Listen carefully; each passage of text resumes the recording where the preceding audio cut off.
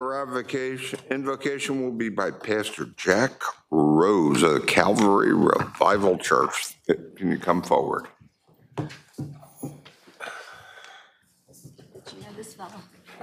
Good evening. Maybe. Good evening, everyone. Let us bow our heads for a time of prayer. Heavenly Father God, we just invite your presence in this place this evening. We're praying, God, in the name of Jesus, that you would touch every heart and every mind, God, in Jesus' name.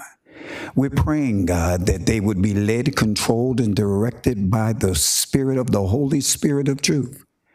I do ask your blessings, Father, tonight upon Mayor Dyer and the Vice Mayor, Father. I pray that you would touch them. I pray that you would help them. I pray that you would heal them. I pray that you would strengthen them. I pray that you would encourage them. I pray that you would inspire and influence them, God, all by your Spirit, Lord. I simply ask further for the prayers for the council members, God. I pray that you would open the windows of heaven and pour out blessings upon them that they have not room enough to store. I pray, God, that they would do justly, Father, that they would walk in righteousness, Father, and humility as they make decisions that would impact this great city of Virginia Beach. God, you are the omniscient Father. You know everything. You're omnipresent. You're right here, right now. And you're omnipotent, all-powerful. So Virginia Beach is in your hands, Father. Move throughout this city. Meet the needs, mighty God. I pray it in the name of Jesus. Now I simply thank you for your presence here, for your power here, for your godly perspective here, God, and for your will to continue to be done through the lives of everyone that is here under the sound of my voice. In Jesus' name, amen. Amen. Thank you. Pledge of allegiance. I pledge allegiance to the flag of the United States of America and to the republic for which it stands, one nation, under God, indivisible, with liberty and justice for all. Okay, thank you all. And Madam Clerk, do we have a roll call? Yes, Your Honor. All present, excluding Councilmember Rouse. Okay, thank you very much. Okay, do I have a motion for the certification of the closed session? So moved. Second. Okay, do we vote? Just one second. Vote is open. By a vote of 10-0, you have certified the closed session and be in accordance with a motion to recess. Okay, I have a motion to approve the minutes of the informal and formal sessions of September 6, 2022, and the formal session of September 13th, 2022. So moved. Second. Okay, vote is open. Just one second. Vote is open. Okay. Mayor, may I have your vote, please?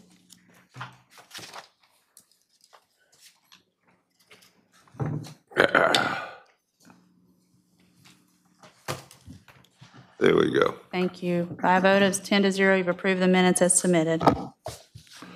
Okay, thank you. At this point, we're going to do a couple mayor's presentations, and the first one is for the 60th anniversary. And the first one, we're going to ask, my colleague and dear friend, Councilman Holcomb, to read on Les. Wait. Come on down. Mayor, there's a presentation first. There's a presentation first. Brian, okay. Mr. Clark needs to come up. Not a problem. They did not, okay, you got it. Apologies. That's quite all right, sir. So good evening, Mayor Dyer, Vice Mayor Wilson, members of City Council, City Manager Johanny, guests and residents. My name is Brian Clark, and I work in the city's communications office, and I'm here this evening filling in for my colleague, Gina Gaines-Templeton, who unfortunately couldn't be with us this evening. Tonight, I'm pleased to be here to debut for you the 9th installment of Nostalgic VB, our monthly video series highlighting snapshots in our city's history as we count down to our 60th anniversary celebration next year. Please join us for a look back in the not-so-distant past as Volume 9 explores years 2003 through 2007.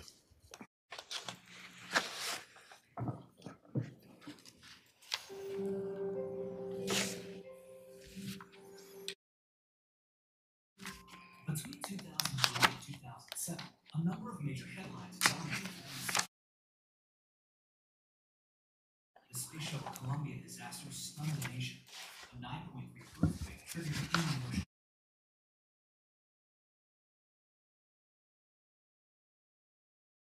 But one of the most sensational and widely publicized stories of the 2000s took place, in part, right here in Virginia Beach. Then 41-year-old John Alec Muhammad and 17-year-old Leroy Malvo, known as the DC Snipers, coordinated shootings in the Washington, D.C. area over the course of 3 weeks in October 2002. The men were apprehended later that month, and the following year, their attorneys requested and were granted a change of venue for their trials. Malvo's was relocated to Chesapeake, and Muhammad, for several months, a media hub was established in Building 19. A special room in the courthouse was set up for the overflow, with closed-circuit viewing and wireless internet. Extra cable was run to supply an armada of satellite news trucks, and X-ray machines were installed for added security. September Isabel, leaving a broad path of destruction in her wake. Meteorologists speculated that it is one of the most significant wind events in nearly 100 years. A total of 14 people were left in the dark in the largest power outage in state history. The sustained winds felled thousands of trees that trapped residents in their neighborhoods and smashed homes and vehicles, which, combined with a storm surge, had National Weather Service estimates of damage to the state and the neighborhood of $3.4 billion. That said, the $125 million spent on Operation Big Beach, the hurricane protection program to build the seawall and widen the beach, paid off. In its first major test, the Army Corps of Engineers estimated the effort spared Virginia Beach an additional $82 million in damages. 2 years later, Virginia Beach faced a new threat. The 2005 congressionally appointed Base Realignment and Closure Commission had added Naval Air Station Oceana to the chopping block due to encroachment around the airbase. Well, Oceana to us, from an economic perspective, was our Fortune 500 company, and the economic benefits of Oceana were immeasurable. But more importantly, or maybe as importantly, is the Navy families of Oceana are woven into the fabric of this city. We put together a team of highly skilled city employees and staff members in land use matters and economic development incentives and real estate acquisitions. We sat in a room and planned for weeks. We only had 7 months to put together a plan that I'm sure included over 50 ordinances and affected over 46,000 acres of land. And we did so in a manner that met all of BRAC's requirements and in fact exceeded them. We preserved an economic asset to the city. Initially we were told it could never be done, but I think it turned into one of Virginia Beach's finest moments. Ultimately, the city executed a successful strategy to conform to federal requirements. Estimates at the time projected that had Oceana closed, Virginia Beach would have lost more than 12,300 military and civilian jobs and about $305 million in net tax revenue over 20 years. 2005 was also the year the city cut the ribbon on the new $206 million Virginia Beach Convention Center, which replaced the much smaller 25-year-old pavilion and welcomed the iconic 34-foot-tall King Neptune statue to the boardwalk at 31st Street Park. The Neptune Festival funded the project entirely through private contributions and commissioned Richmond artist Paul DiPasquale to capture the King of the Sea.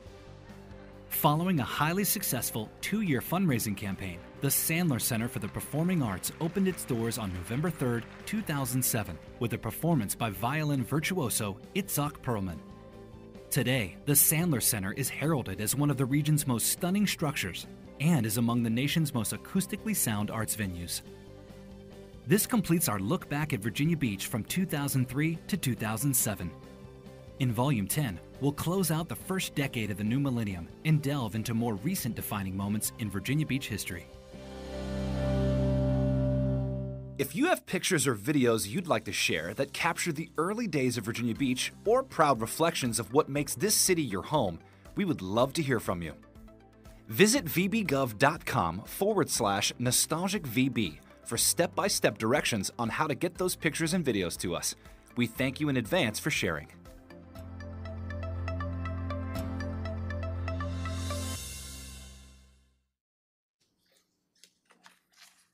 And Brian, forgive my oversight. That was good to see. Thank you. Thank you, sir. So if you haven't seen them yet, Nostalgic VB Volumes 1 through 8 are available on the city's YouTube channel, Access VB. We invite you all to subscribe, share, and come back to catch up on new content that you might have missed. I'd also like to take a moment and acknowledge the excellent work of Anya Linka. She's the videographer and editor on this project, as well as the invaluable support of the Virginia Beach Public Library's municipal reference staff, led by Amanda Brooks. They've been invaluable and so helpful in tracking down historical images, video clips, and newspaper articles to help illustrate the important milestones in the history of our city. So moving on, an important component of the Nostalgic VB campaign is the Virginia Beach Diamond Award. The Diamond Award recognizes the contributions of residents who have played a significant role in shaping our city's history. Today, we'd like to honor two heavy hitters, and I will now turn it over to Councilmember Rocky Holcomb to read the first proclamation.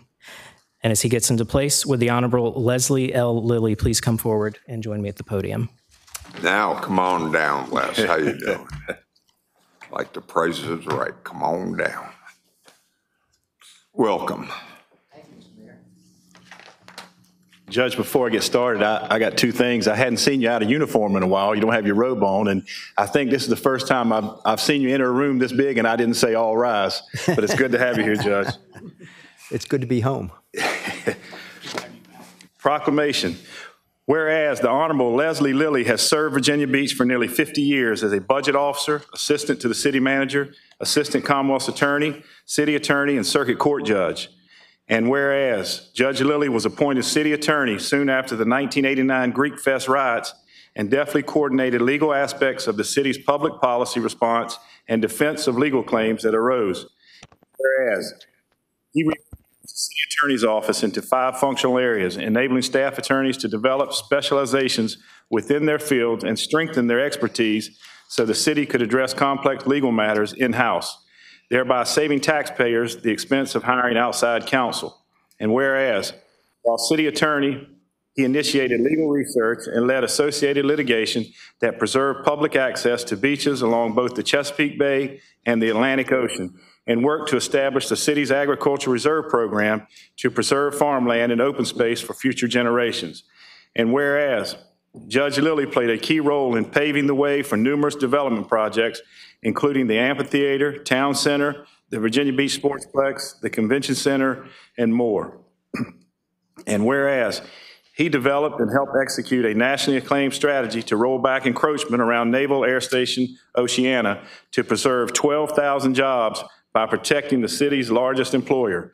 And whereas, in the face of a major water crisis that threatened the prosperity and future growth of the city, Judge Lilly spearheaded the negotiations and defense of an 8-year plan to secure the Lake Gaston project to ensure a safe, reliable water supply for Virginia Beach for decades to come.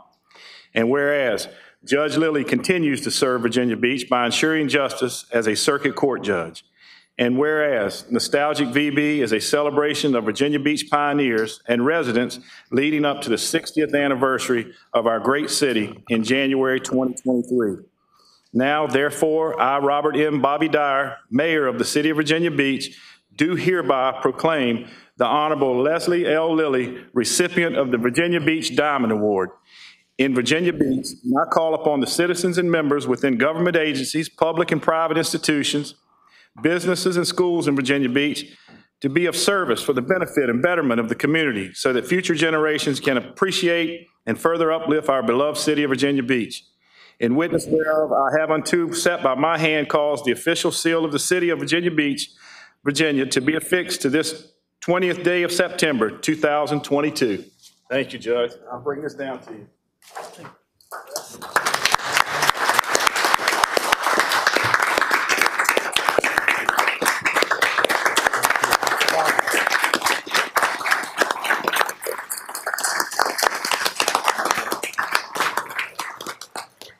Les, a few comments, please.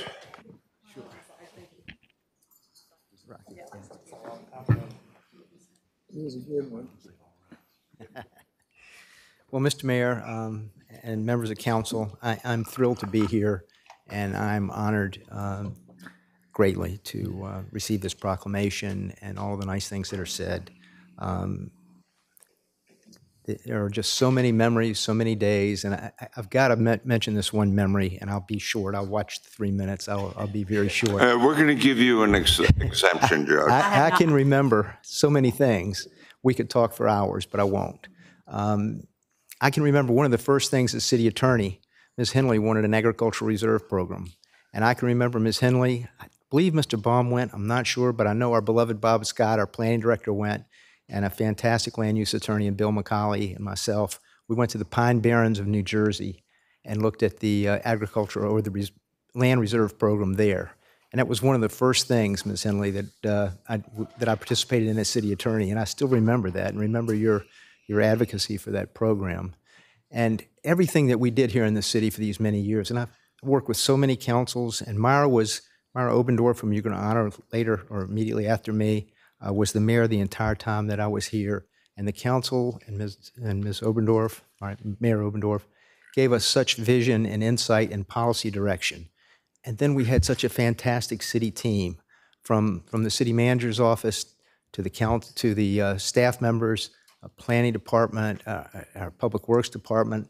I've had the great pleasure of working with really all of the city managers of this city, except for Russell Hatchett, who predated me. But I started with Roger Scott, and so I've been in this municipal government a long time, and I feel like this is home. And the members of my office that worked with me these many years, Mark Stiles was our lead litigator, and we had many other litigators, and our land use attorneys were led by Bill McCauley. The administrative office, we had a Freedom of Information office. We were the first in the state to initiate that, and Rod Ingram has been a foundation of that ever since. And you can't mention BRAC, and one of the least known projects or celebrated project is achieving the public beach easements along the Atlantic Ocean and Chesapeake Bay. But they're so important to our city. And Becky Kubin, you can't mention it without mentioning Becky Kubin. And we just have had such a fantastic team of employees that worked for the councils and city managers that were visionary. And it was a wonderful era, if you will, that's been celebrated. And I appreciate so much having the opportunity to be part of it. God blesses us all in various ways, and I feel like I've been blessed to be here. So thank you.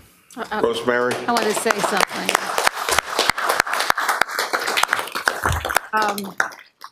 Les, we were so lucky to have you for so many years, and then of course you went to the bench. You had your pulse and creative thinking on so many things.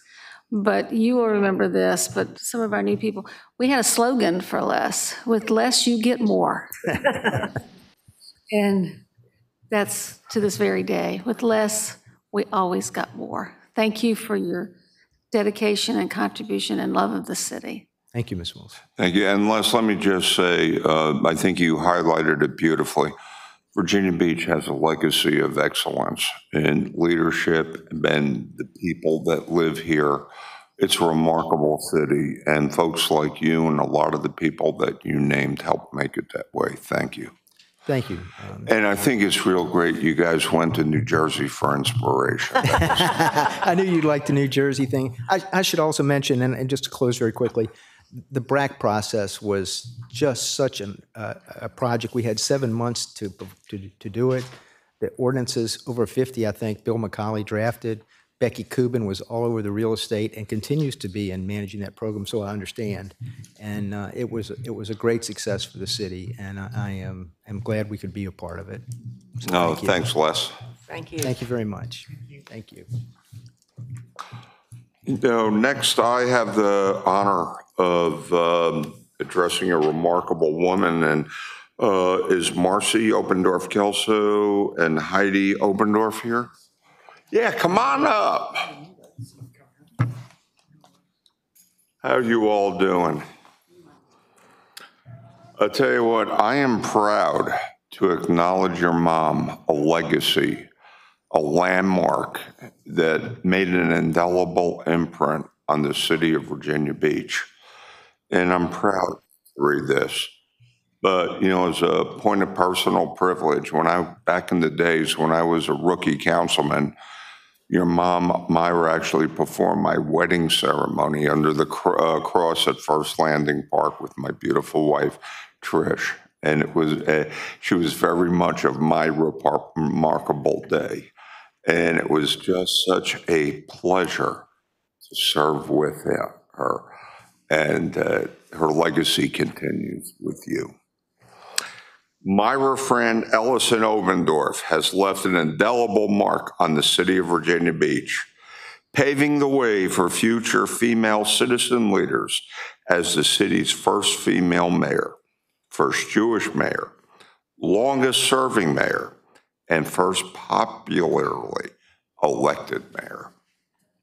Whereas Mayor Obendorf worked tirelessly for the betterment of the residents of Virginia Beach as a passionate public servant who championed the city's library system and volunteer program, promoted a family-friendly oceanfront, fought for a seawall and boardwalk for hurricane protection, negotiated with the 2005 Base Realignment and Closure Commission to save Oceana, and lead the city's bid to construct a Lake Gaston pipeline to ensure a reliable water source for Virginia Beach.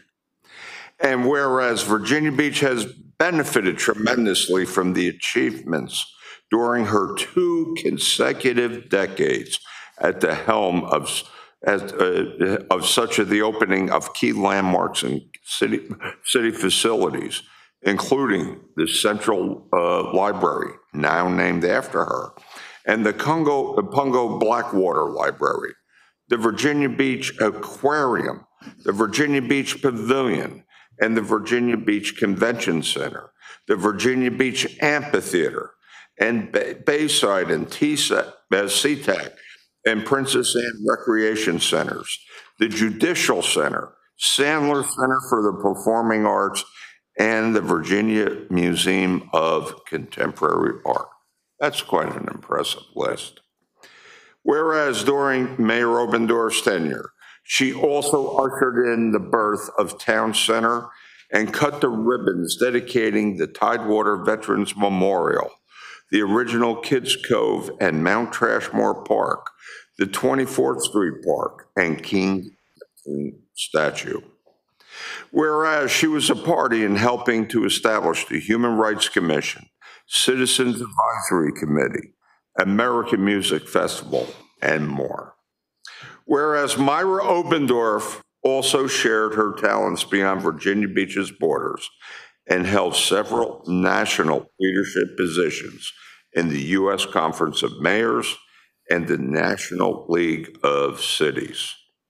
Whereas Nostalgic VB is a celebration of Virginia Beach pioneers and residents leading up to the 60th anniversary of our great city in January 2022. Therefore, I, Bobby Dyer, Mayor of the City of Virginia Beach, do hereby proclaim Myra Fran Ellison Obendorf, recipient of the Virginia Beach Diamond Award in Virginia Beach, and I call upon all the citizens and members within government agencies, public and private institutions, businesses and schools in Virginia Beach to be a service for the benefit of the community so the future generations can appreciate and further uplift and love our city of Virginia Beach. Thank you.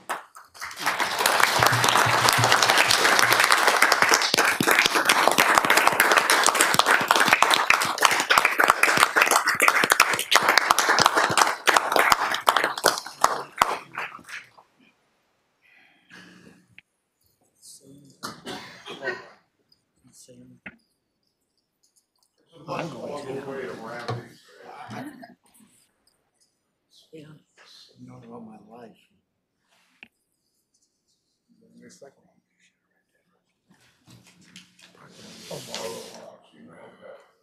But that's not happening.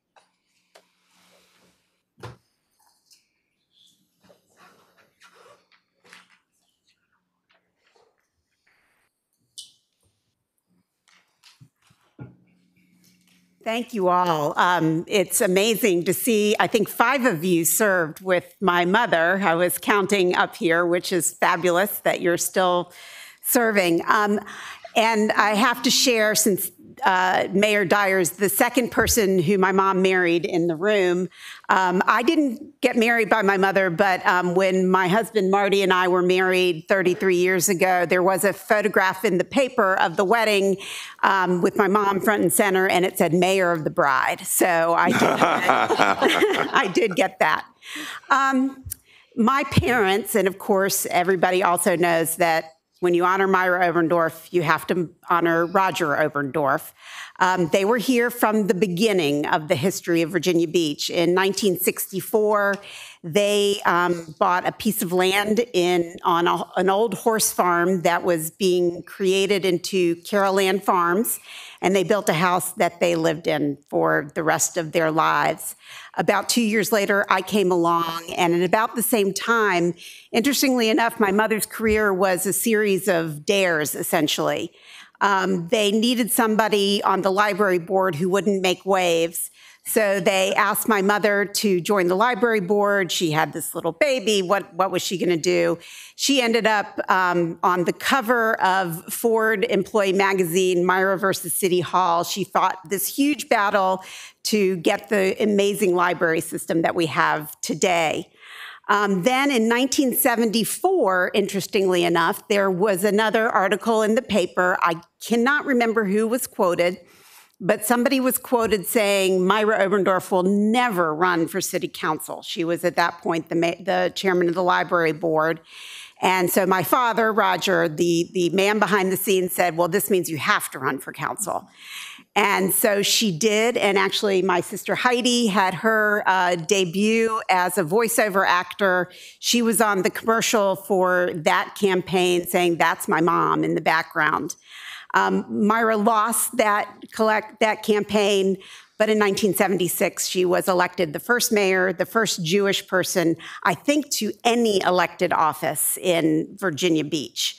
And then she served until 2008, which is amazing. And Heidi and I had the honor of getting to watch from behind the scenes. I'm often asked why I've never run for office, and it's because I had the honor of watching from behind the scenes. So thank you all for the work you're doing, because we know very well how tough it is.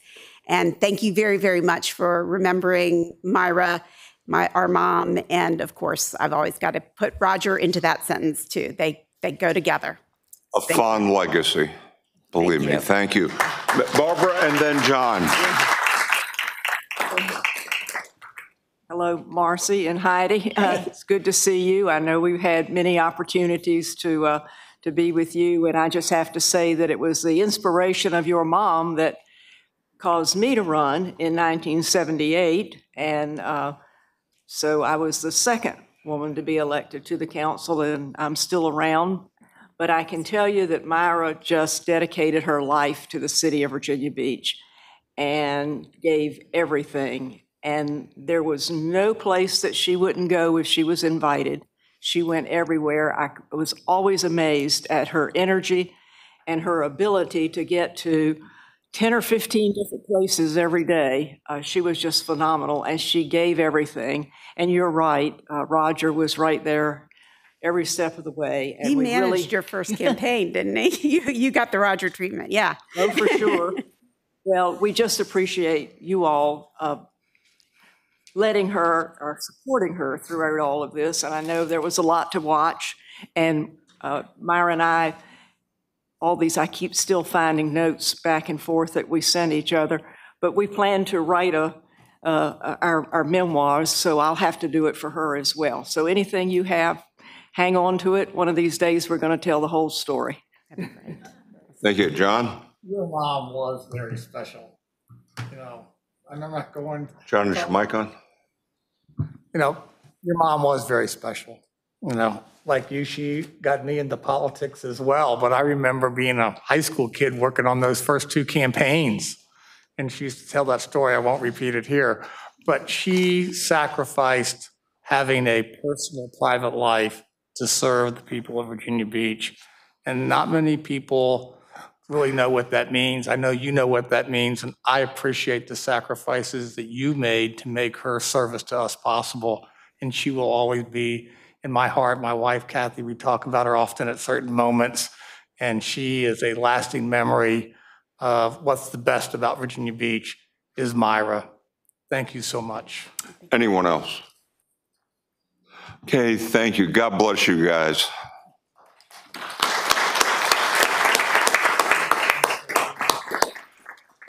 Okay, now we have a couple bids for, to read.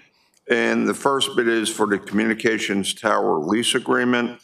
And pursuant to section code 15.2-2102, I will now summarize the bids that have been received for the proposed long-term lease on city property containing 10,000 square feet, together with an access and utility easement abutment thereunto, located off Indian River Road in Virginia Beach. One bid has been received as follows. Crown Castle GT Company, LLC, has bid a 10-term with option to renew up to 2 additional 5-year terms upon a mutual agreement of the city and Crown Castle for a maximum of 20 years. Are there any other persons desiring to submit a bid? There being no further bids, the bidding is closed. City staff has evaluated the bill received and recommend that Crown Castle be awarded a tower lease agreement. We will now open a public hearing for the proposed long-term lease on city property containing 10,000 square feet, together with the access utility easement abruent thereto, located off to Indian River Road in Virginia Beach. Any speakers? We have 2 speakers. The first one is Barbara Messner, and after Ms. Messner is Sarah Gerloff.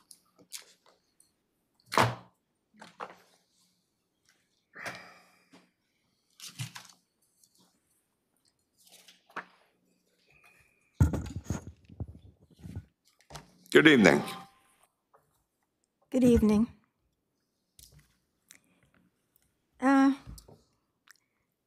I didn't say anything. I'll take 1 minute or second to say something. Les Lilly, his parents met at 31st Street Park, and he was very helpful in giving citizens the FOIAs without spending a penny. But anyway, I'll save that for another day.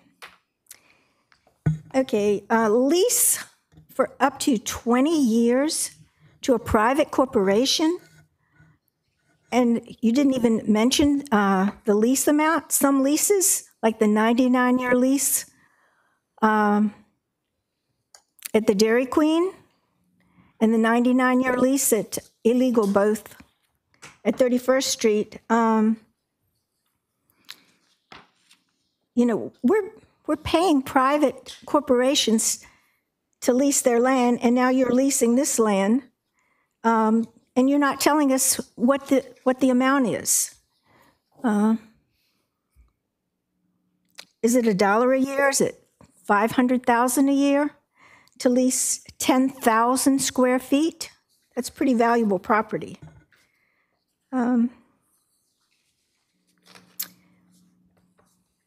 So I'm opposed, and then I guess the next one will be separate. Non-exclusive franchise Loomis Telephone LLC. There's construction all over the city. Haven't opened up. We don't have enough police, fire, rescue, and zoning is MIA. OSHA is MIA. EPA is MIA. And your eyes are not on anything except air wallets and entertainment venues. It's not your job to entertain. Thank you. The next speaker is Sarah Gerloff.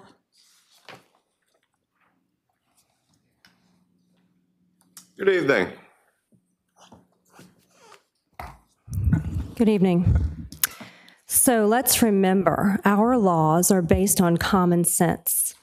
known as common law, also known as the law of the land, the laws of nature.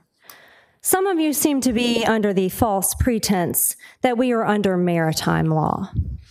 The land belongs to the people, and our elected representatives do not have the authority to lease, buy, or sell our land without our consent. This council is elected by the people to protect our unalienable rights and to represent the people equally. This council has been acting more like a corporate board, representing select stakeholders instead of all the people. You run Virginia Beach like it's your company, Virginia Beach LLC. You and the stakeholders hiding behind the corporate veil never had the right to usurp our land. You do not own our land, but you do own Virginia Beach LLC and all the debt that goes along with it. It's your debt. You're in hot water because the people will not be bailing you out. Let's all remember, it's time for you to pay your debt because you have trespassed against many. I remember. That's all the speakers, sir. Okay, thank you. And okay, we're going to move on to the next lease. Okay, and do we have the speakers on the next? Mayor, you need to read the thing. Okay. The bid opening for that one as well. Okay, pursuant to the code, this is for the non-franchise agreement pursuant to Virginia Beach City Code. I will now summarize the bids that have been received for the proposed non-exclusive franchise agreement for the purpose of constructing, installing, and maintaining the facilities for telecommunication services within the streets, city streets, and public right-of-ways. One bid has been received as follows. Lumos Telephone LLC has a bid for a 10-term with automatic renewal option for an additional 10 years, the maximum of 40 years. Are there any other persons desiring to submit a bid at this time? Okay, there being no bids, the bidding is closed. City staff has evaluated the bids received and recommends that Loomis be awarded the non-exclusive franchise agreement. We will now conduct a public hearing for the purpose of non-exclusive franchise agreement for constructing, installing, and maintaining facilities for telecommunications and within the city streets and public rights-of-ways. Any speakers? Yes, sir. We have two speakers. Catherine Mosley is the first speaker. And after Ms. Mosley is Barbara Messner. Welcome. Good evening, Mr. Mayor, Mrs. Vice Mayor, and City Council. We want to thank you and Virginia Beach staff for reviewing our franchise application. Lumos has a long history in Virginia and North Carolina.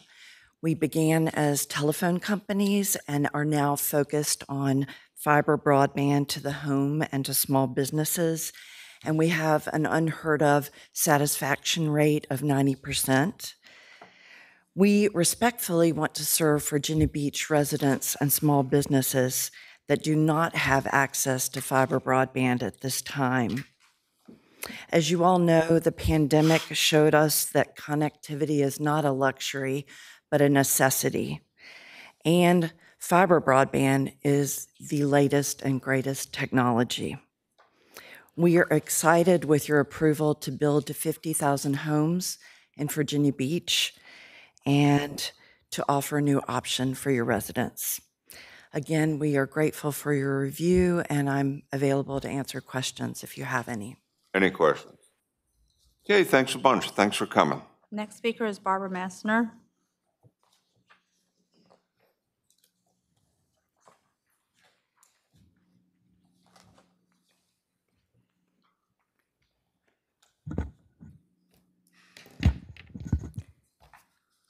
Good evening.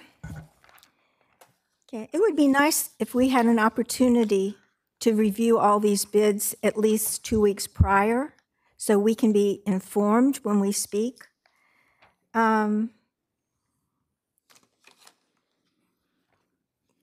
non-exclusive franchise for another phone company. Right now, it's Cox and Verizon. Verizon is charging us.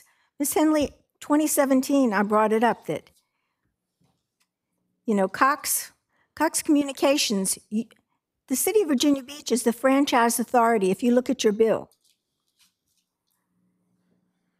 And when you charge them, you know, for their services, it's in the contract that they're allowed to pass on those fees and taxes to us if you look at your bills. So I don't know how like I said, it's been months since Verizon tore up our neighborhood, and they haven't, you know, they've been charging us for like a year, but there's no fiber optic, there's no Verizon. And we have flooding and crumbling infrastructure. So it's going to be kind of hard for somebody to put anything in with the situation we have. Authorized City Manager Duhaney, who goes on all these trips, including Spain, New York with Pharrell, but doesn't respond to the citizens or meet with the citizens, just the players. Have him execute a lease, but he works for you. It's your lease. You just hired him, $350,000 plus, to enter into these leases on city-owned property. That one's Crown Castle. And 2, grant a franchise agreement to Loomis Telephone Company to install, operate, and maintain network facilities for telecommunications services. So I don't think there's due process, and I think we have a right to have more information well in advance of a 359 that turned into, 359 and then 360 pages. Thank you. Thank you. That's all the speakers, sir. Okay, thank you. At this point, I'll read the speaker's policy. I want to remind everyone that the City Council speaker policy that allows certain representatives of groups to speak for 10 minutes applies only to planning items. All other speakers, whether speaking individually or on behalf of a group, will have up to 3 minutes to speak on a single item. Speakers, excuse me, are reminded that the comments during the formal session of the meetings must be limited to the subject of the item that is being considered by the council at the time you are called. For items placed on the consent agenda, speaker will have up to 3 minutes to address any single item. If a speaker wishes to address multiple consent agenda items, the speaker will have a cumulative time of 6 minutes to address those items. Again, the speaker must limit his or her comments to the subject matter of the items that have been signed up to address. Finally, I call upon all speakers and all persons in the chamber to be civil in their discussions and decorum. Whatever views you hold and wish to express, the City Council wants to hear from you and to ensure that all viewpoints and all persons are respected. The best way to do this is for all of us to survive for civility and respect. Okay, do we have one item speakers? Yes, Barbara Messner.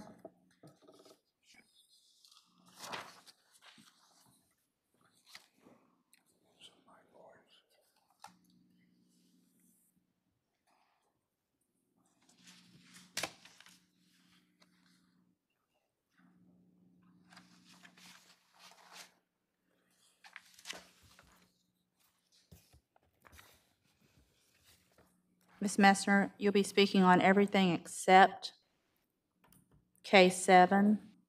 Okay, can you wait till I find that page, please? K7, K15, and K18.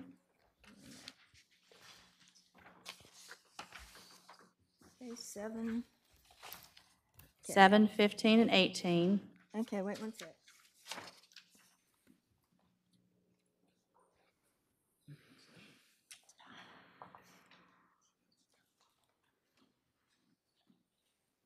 I did ask to be informed before I came here. Okay. But I didn't get a return call. K7, 15, and I had to 18. find the page, K7. Okay. That's it, K7? No, no, ma'am. K7, K15, and K18. L2, 4, Okay, can you and write out? 5. It's on a different page. L2, 4, and 5. 2, 4, Thank you. and 5.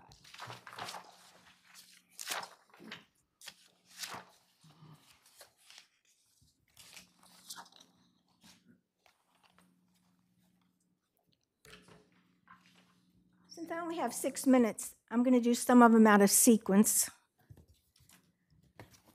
I fought the horrible dome deal, which takes up our parking lots. For years, we fought against this. Ms. Messer, could you stick to the items? on hand? It is one of the items. Is that, okay? It is one of the items. I don't know if you read the agenda, but it is one of the items. If it's pulled, okay. And like I said, on all of these franchises, stop corporate welfare, relocate the king of nepotism to the bottom of the sea, all your Neptune parades and parties and entertainment, that costs money and it takes up their police time. It's we the people. And your documents, if anybody reads the agenda, there's no candidates here, you know,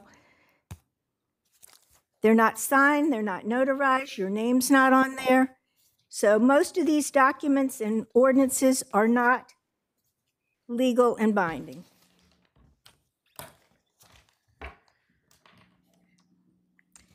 I'm going to start with the one that the zoning ordinance. Did all of you get the letter? It was to Henley, it was to all of you, on the lighting requirements. It's been over a year that I sent you Alexandria, Virginia's ordinances and the national lighting ordinance. And I mentioned that you didn't even include the problem with the lights on the cars, on the vehicles that are blinding and dangerous. Okay. Fall cleanup month, Miss Henley. It's past time to enforce litter laws. And the city litters as much as anyone in the city with all your events. I saw that the public workers had a protest. They still are, some of them are paid only $15 an hour, and it's a pretty dirty job. Okay. So I oppose asking us to clean up the mess that other people make. How many times do y'all go out there with a bag and clean up? Do you clean up after your dog? Miss Okay, Messer. all right. It's fall cleanup time. I don't even go to the beach anymore because it's filthy. It's disgusting. Name a paved area at 31st Street Park for Nancy Creech, who does the Nepotism Festival. Performance Plaza. I mean, you need to get out of the entertainment industry and funding just for the resort strip. There's an entire city out there. Okay. October Malnutrition Awareness Week. You starve the citizens to death, you push them out of their homes, and you talk about caring about human rights. Okay, amend the code, time for bidders. Okay, amend various federal grant programs by Housing and Neighborhood Preservation. Andy Friedman, who retired, and Kevin Kemp, you haven't taken care of preserving the neighborhood. There's a lot of blight that y'all don't take care of, especially, still haven't done anything about Oceana crossings. You put your signs there, certain candidates, so you should go around and look at the dumpsters that are filthy and disgusting, and that seeps into the waterway. Okay. Replacing a pump station that should have been done decades ago. Acquisition, fee simple, and condemnation property. Okay.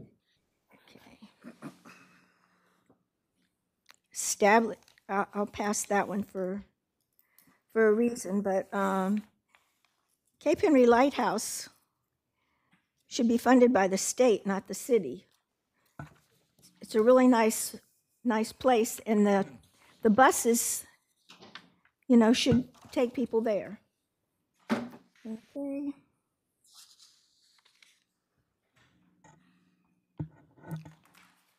I really think with 34 items that 6 minutes, when y'all take up 10 minutes each over and over and over, is outrageous. So I'm opposed to the lack of due process. In the library books, we still have problems with CRT. I watched The Informal. You've expanded government you're into. It's air children. You're not foster Thank you care. very much.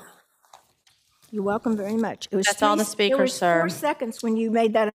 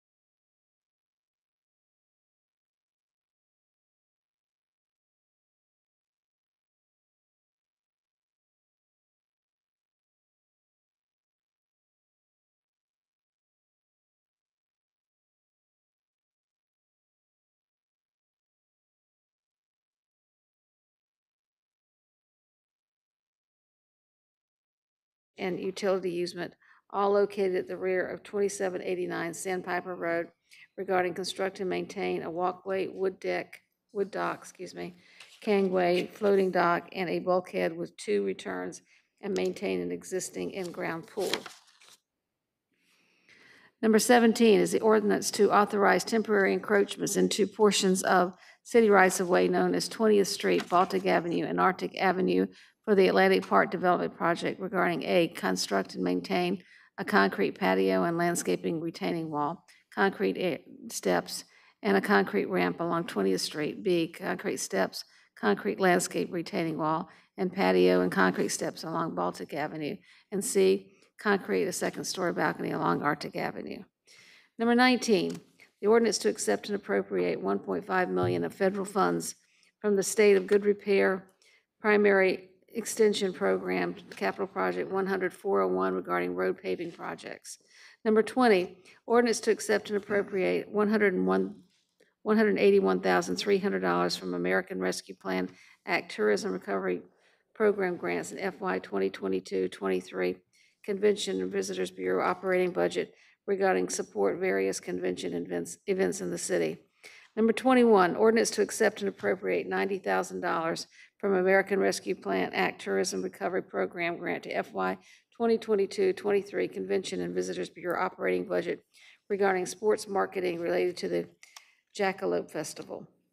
Number 22, ordinance to accept and appropriate an additional $69,061 from the Virginia Department of Fire Programs and Aid to Localities grant funding in the FY 2022-23 Fire Department operating budget regarding personnel, protective apparel, equipment, department training, and community outreach activities. And number 23, ordinance to accept and appropriate $59,000 from the Virginia Department of Emergency Management to FY 2022-23 Fire Department operating budget regarding technical rescue and hazmat programs. Number 24 is the ordinance to accept and appropriate $1,136 from the Virginia Beach Library Foundation in FY 2022-23 Public Library operating budget regarding reimbursement for furniture purchased for Bayside Area and Special Services Library. Number 25, ordinance to transfer $300,000 within FY 22-23 Waste Management Fund operating budget from the capital outlay accounts to the operating accounts regarding continuing leasing waste collection trucks. Number 26, ordinance to transfer $217,354 from capital projects 100-557 flood mitigation assistance grant number 4 to FY 2022-23 Office of Emergency Management operating budget regarding cover increased construction costs, material costs, and project administration. Open a public hearing on planning. And that's number 1, Frank A. Zingales and James T. Cromwell, Esquire, receiver for Shore Realty Corporation, a defunct corporation, for a street closure regarding portion of the unimproved lane adjacent to the rear of 276th Street District, number 6. Number 3, Ocean Condominium Developers, LLC, ORP Ventures, LLC, for modification of conditions regarding 2 duplexes at 404 34th Street, District 6. And number 6 is request a deferral from Mike Daubert, Black Bay Farms Incorporated, for a conditional use permit regarding assembly use at 1833 Princess Anne Road, District 2. And then number 7, America Real Estate Company, Thomas Brill, Irrevocable Trust, Howard E. Gordon, trustee, for a conditional use permit regarding a mini warehouse, truck, and trailer rentals at the southern corner of the intersection of Holland Road and Stone Shore Road, west of 3427 Holland Road, District 10.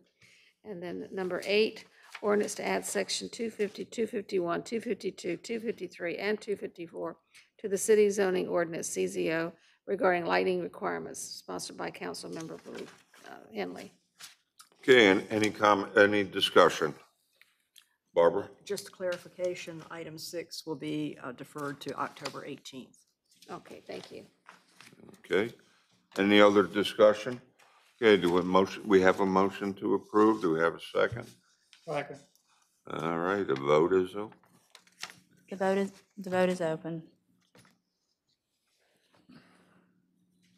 By a vote of 10 to 0, you have approved the consent agenda as read by Vice Mayor Wilson, noting the deferral of item L6 until October 18th, 2022.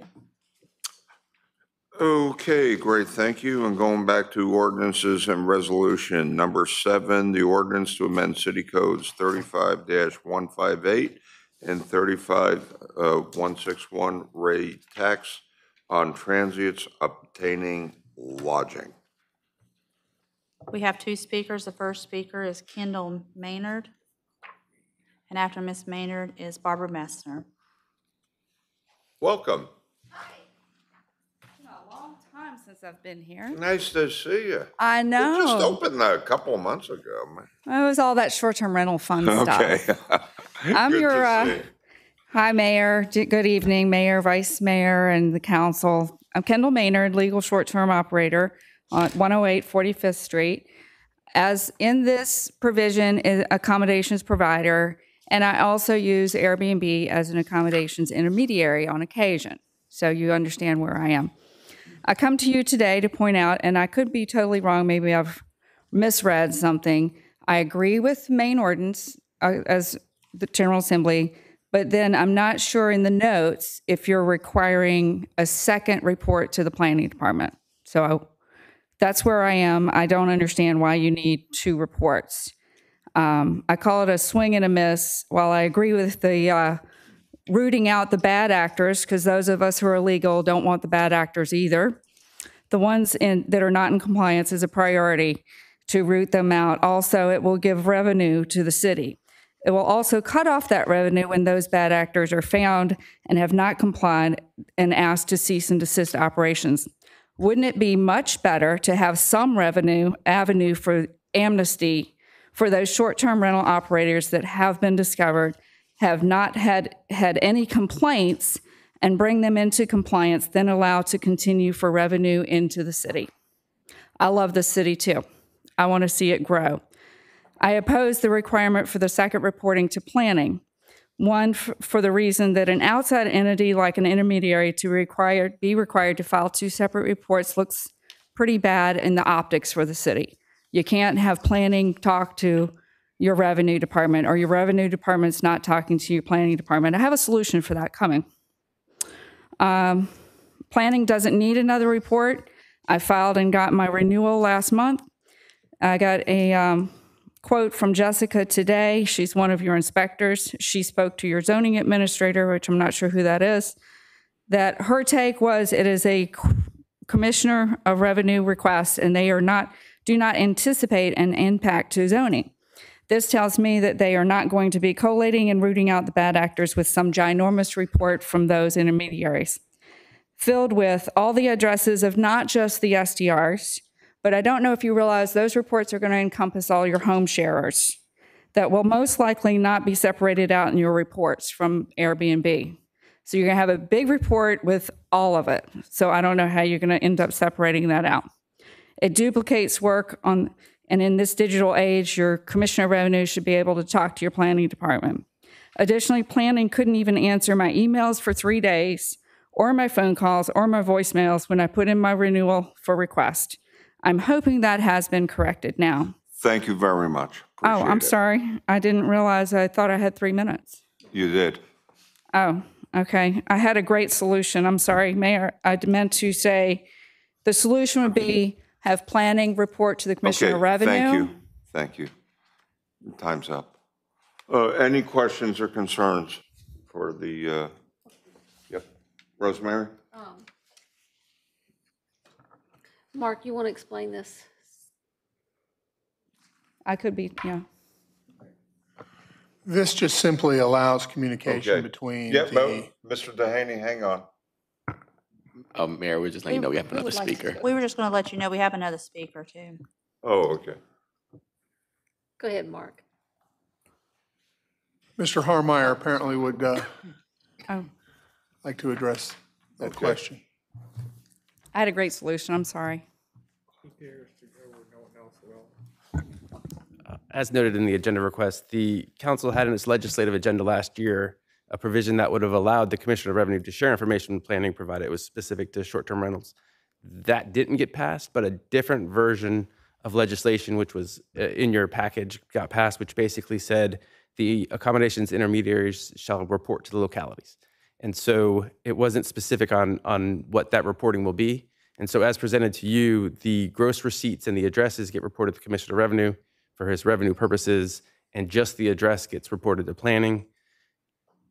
The sharing of information between the Commissioner and planning has never been a piece of this that's been well understood. But as the taxing authority, he's under a threat of misdemeanor for sharing certain information, including gross receipts information with planning. And so that keeps him from sharing information in a way that I think we could all agree would be both practical and efficient. It's just he's the taxing authority and he has that sort of threat over him on this type of information. So there would be two reports, but there actually is a reason for it. Hey, anyone else? Guy? Would it be fair, Mr. Harmari, to say that we have made the best of the situations the General Assembly has left us in, trying to make sure that both our Commissioner of Revenue and our Planning Department has the information they need to properly enforce the law? That is true. I still stand by the piece that was in the legislative agenda last year that would allow direct sharing, but we are where we are. Under the circumstances. Thank you. Okay, anyone else? The Next next speaker. speaker is Barbara Messner.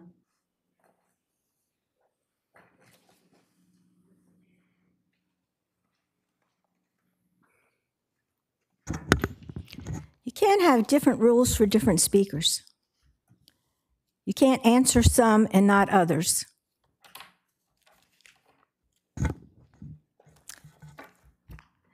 And for the record, I think I attended almost every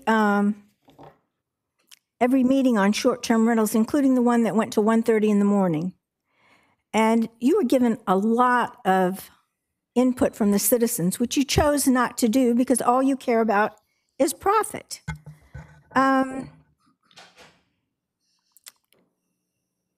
You're turning almost every condo, almost every piece of property into Airbnb short-term rentals. It's impossible for anyone to have an affordable residence. And it's not your job to give affordable housing to certain employees and certain workers. It's supposed to be free enterprise. When we had the 6-month rentals, Atkinson started all this. 6-month was fine, it was bearable. But to have different people coming and going in almost every neighborhood with the rules, plus one of your city managers, Matthias, I call him Methuselah, that's why it helped me remember Matthias. He was your paid lobbyist to put through these things, and now you have one that works 24/7. You're paying another lobbyist. So when you put all these things to the General Assembly, then you have a lobbyist working for you up there, and you help elect certain people. I'm opposed to event houses. You destroyed Sandbridge. You've destroyed, most neighborhoods. And the taxes that you take, they don't lower air taxes. It all stays in certain districts, mostly the resort district. So whenever we have crime in the rest of the city and all the police, fire, and rescue are babysitting alcohol parties and everything else, you shouldn't be in the alcohol business on our public beaches. And our sheriffs and our police and EMS shouldn't be on call all the time for these events. We need a normal city. Thank you. That's all the speakers, sir. Okay, do we have a motion? I'd like to move for approval. All right, any other discussion? The vote is open.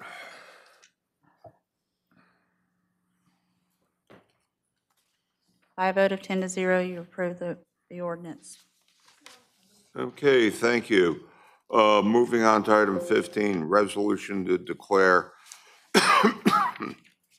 2016, 2020, 2036 Princess Anne Road to be a revitalization area, rate qualifying for Virginia housing financing. We have 3 speakers signed up. 2 are via WebEx. Barbara Messner is the first.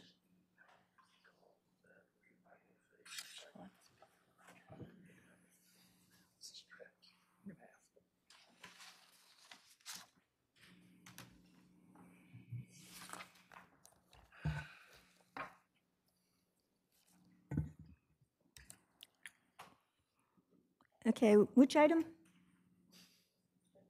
15. Declare 2016, 2020, 2036 Princess Anne Road to be revitalization area. I hope somebody will watch The Informal. I have never seen y'all working on so many things. We don't need expanded government. You don't take care of what you have, and you do a horrible, rotten job.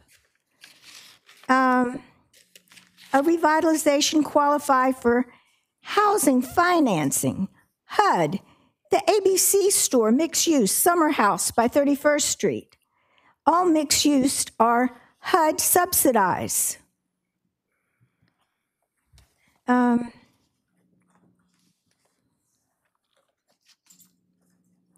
Yeah, and I said 359. It was 559, which changed to 560 pages for the agenda. There were 26 items just for ordinances. So anybody who's running for office doesn't deserve a vote from anybody if they can't read the agenda and show up. And the ones who are incumbents who use photos of themselves from 1990 and, you know, they can't, none of y'all can reply to my emails or phone calls. I'm informed and I have a right to a reply.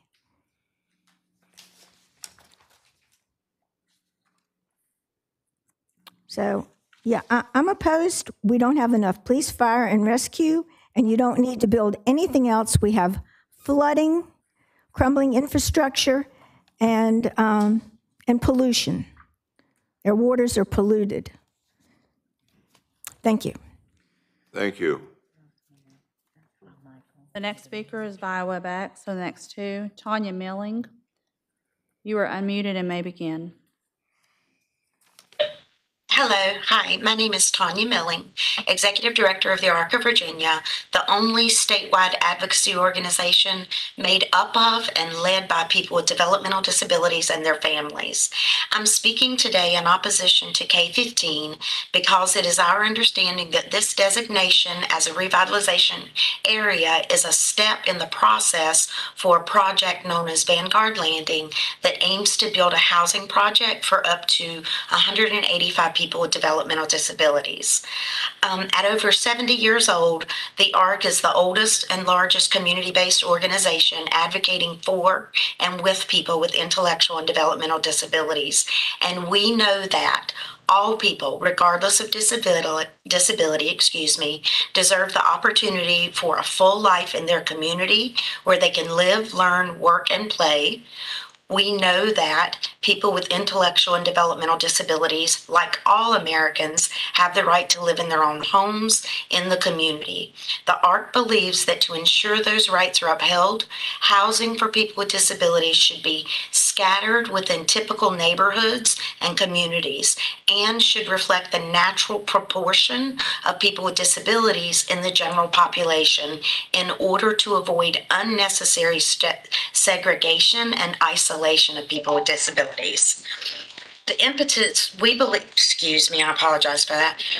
We believe that planned communities that target a specific population of people with disabilities is in direct opposition to the journey that Virginia has been on for the last decade to move away from segregated living to community-based services. And the impetus for this movement began following an investigation by the U.S. Department of Justice that found the Commonwealth in violation of the Americans with Disabilities Act due to a failure to provide services to individuals in the most integrated setting appropriate to their needs. Virginia remains under that settlement agreement today, as the Commonwealth continues to build a robust community-based system, and Virginia will remain under court monitoring until it gains compliance with the goals of integration, self-determination, and high-quality services. Finally, the argument that planned or intentional communities are a choice that people should have available to them overlooks the impact that this has on available public services and on public views of people with disabilities. Planned communities perpetuate the harmful belief that people with developmental disabilities cannot live their lives fully included in the community with the right support tailored to their needs, and it sets up a false premise that receiving services based on your individual needs equals an inability to be independent and integrated into the larger community. Thank you so much. Thank you. The next speaker also is via WebEx. Terry Morgan, you are unmuted and may begin. Good evening, members of the Virginia Beach City Council. My name is Terry Morgan, and I'm the Executive Director of the Virginia Board for People with Disabilities. I appreciate the opportunity to comment this evening. My comment is not specifically to oppose the resolution declaring the properties on Princess Anne Road a revitalization area, but to express continued concern regarding the proposed 185-bed residential and day services development for individuals with intellectual and developmental disabilities that this action could further. As the Commonwealth works to improve integrated community-based options for people with disabilities, decisions about development, funding, and zoning must reinforce the Commonwealth's commitment to true integration and inclusion. According to the Vanguard Landing website, 185 people with disabilities will live, work, and recreate within its confines. At a time when the Commonwealth has closed all but one of the state-operated training centers, which were found by the Department of Justice to violate the Americans with Disabilities Act, this type of development is concerning and raises many red flags. However well-intentioned, disability-specific campus settings, like the one proposed by Vanguard Landing, are next-generation models of segregated services. As I mentioned, there are a number of red flags that are indicators of segregation, such as a 185-bed campus where people living there will be primarily people with disabilities. The people who live at Vanguard Landing will receive multiple services, including residential, day services, and social and recreational activities within the campus. People with disabilities will, by default, be isolated from the broader community. Vanguard Landing promotes Medicaid waivers as a source of funding for potential residents. Medicaid waiver funding is reserved only for settings where the individual has the same access to work, shop, socialize, and volunteer and receive services in the broader community as people without disabilities. Having all of these opportunities occur within the Vanguard Landing community itself is not community integration and does not represent access to the greater community to the same degree as people without disabilities. This is concerning, and the ability to receive waiver funding is questionable. Vanguard Landing's website references what it calls reverse integration. Reverse integration occurs when a facility or intentional community serving individuals with disabilities invites the general public to join or engage in the activities offered within the community. While opening the doors to others without disabilities is positive, it is not in and of itself integration, according to the Centers for Medicare and Medicaid Services. Increased segregation of people with disabilities is contrary to the progress made by both the Commonwealth and the nation. It is not consistent with the community integration mandate of the Americans with Disabilities Act, the Supreme Court's Olmstead decision, and Virginia's settlement agreement with the U.S. Department of Justice. And the purpose for this revitalization area is Thank you very much. specifically to expand. Appreciate your input. Thank you. Thank you. Mayor, I do have Mr. Bourdon signed up for questions only. I'm not sure if you wanted, if you have questions for him or Mr. Bernard, did you want to make comments? You want to do the presentation first? Mr. Bellucci? Mr. Mayor, I don't have any specific questions for Mr. Burdon. I appreciate that he's available. I don't know if any other council members do, but I did ask the staff to prepare a presentation about this designation of a revitalization area, what it means. We'll have a chance to discuss some of the elements of the conversation that were raised by the speakers, but I would welcome and appreciate the opportunity to have this staff presentation to learn more about the revitalization area designation and what that would mean for our Virginia Beach community. Would it be advisable to have Mr. Burdon speak after the presentation? I have no objection to that. Does anybody object to that? Eddie, how about we have the presentation, then we'll definitely honor your request. Okay, Bobby? I believe Kathy Warren with Economic Development will be presenting.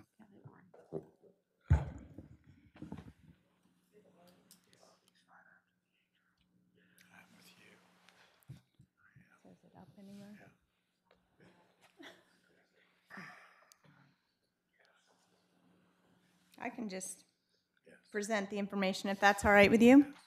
Mr. Mayor, good evening, Vice Mayor, members of council. We were asked to provide some additional information regarding revitalization areas and specifically how it relates to Virginia housing financing programs and Vanguard Landing's request this evening. So there are, oh, it's up. You can see the disclosures. The organization, of course, is Vanguard Landing. The applicant is Deborah Deere, and I won't read the rest of those, but I'll give you a few seconds to look at those. The next slide just shows a map of the area. Up in the left-hand corner is the municipal center. The red boundary is the site located off of Princess Anne Road. So Virginia Housing, this is formerly Virginia Housing Development Authority, or VHDA, provides lower cost financing for housing developments that provide affordable and mixed income housing that serves various populations within the same development. City Council is being asked to adopt a resolution tonight declaring the proposed Vanguard Landing site as a revitalization area in order to qualify for Virginia housing financing. This area may be designated as a revitalization area pursuant to the Code of Virginia if it meets the following: the industrial, commercial, or other economic development of the area will benefit the city, but the area lacks the housing needed to induce manufacturing, industrial, commercial, governmental, educational, entertainment, community development, healthcare, or nonprofit enterprises or undertakings to locate or remain in the area. And private enterprises and investment are not reasonably expected without assistance to produce the construction or rehabilitation of decent, safe, and sanitary housing and supporting facilities that will meet the needs of low and moderate income persons and families in the area and will induce other persons and families to live within the area and thereby create a desirable economic mix of residents in that area.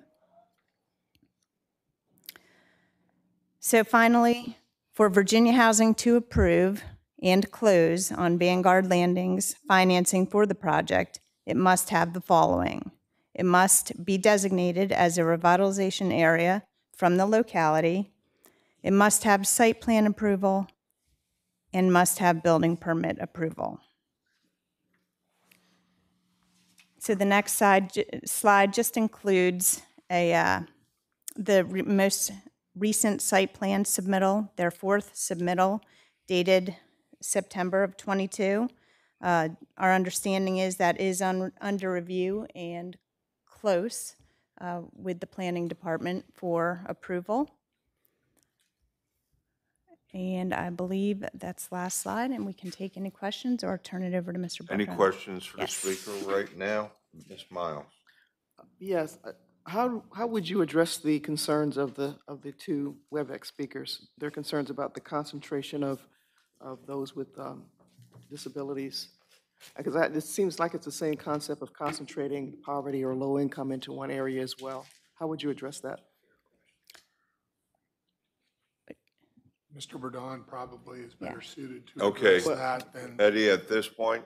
You're on. Okay. I have a question. Yeah, John, go ahead. You mentioned that one of the requirements was both to have a site approval and a building permit issued. And then you said there wasn't a site approval, which means there's no building permit because there's no site approval. So how do we vote on an item if it doesn't meet the two of the three conditions that you mentioned? You need all three. This is one of the three, and they can obtain the other two before they are able to close. Okay, well, see, that's an important statement to make, because when you're reading the presentation, you would draw the conclusion that all three of those elements had to pre-exist our vote, and you're saying that's not the case. No, in order for them to be approved by Virginia Housing and close on the financing, they need those three things. Tonight is just about the revitalization area. Okay, I just want to make sure I understood what came from that slide. Thank you very much. Mr. Mayor? Yes. I have a question for Ms. Warren. And I realize that I don't want to put you on the spot, but could you describe maybe some of the other revitalization area designations? It's been represented to me that this is a standard practice, a standard designation. And I'm just wondering if you could describe maybe just a few, one or two or three other examples where the City Council has taken this action, and we can either be aware of the circumstances or if I have any follow-up questions, I'd like the chance to ask them. Sure. So I am aware there's a list of others that the city has designated revitalization areas for this purpose. One in particular that I was involved with was, at that time, it was known as Price Street Apartments, and it's over in the Witch Duck area.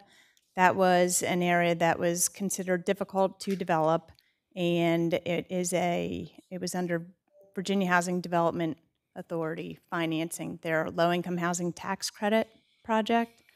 And so in order to get additional points as part of that application process, if you have that area designated as a revitalization area, it gets you closer to being able to obtain competitive financing.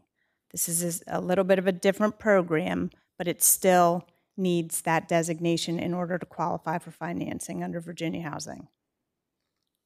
Would it be safe to say that, because when I think of revitalization, I'm not a lawyer, and I'm not going to represent that I'm making lawyer analysis here, which I realize is required, but also we need to use some common sense analysis too.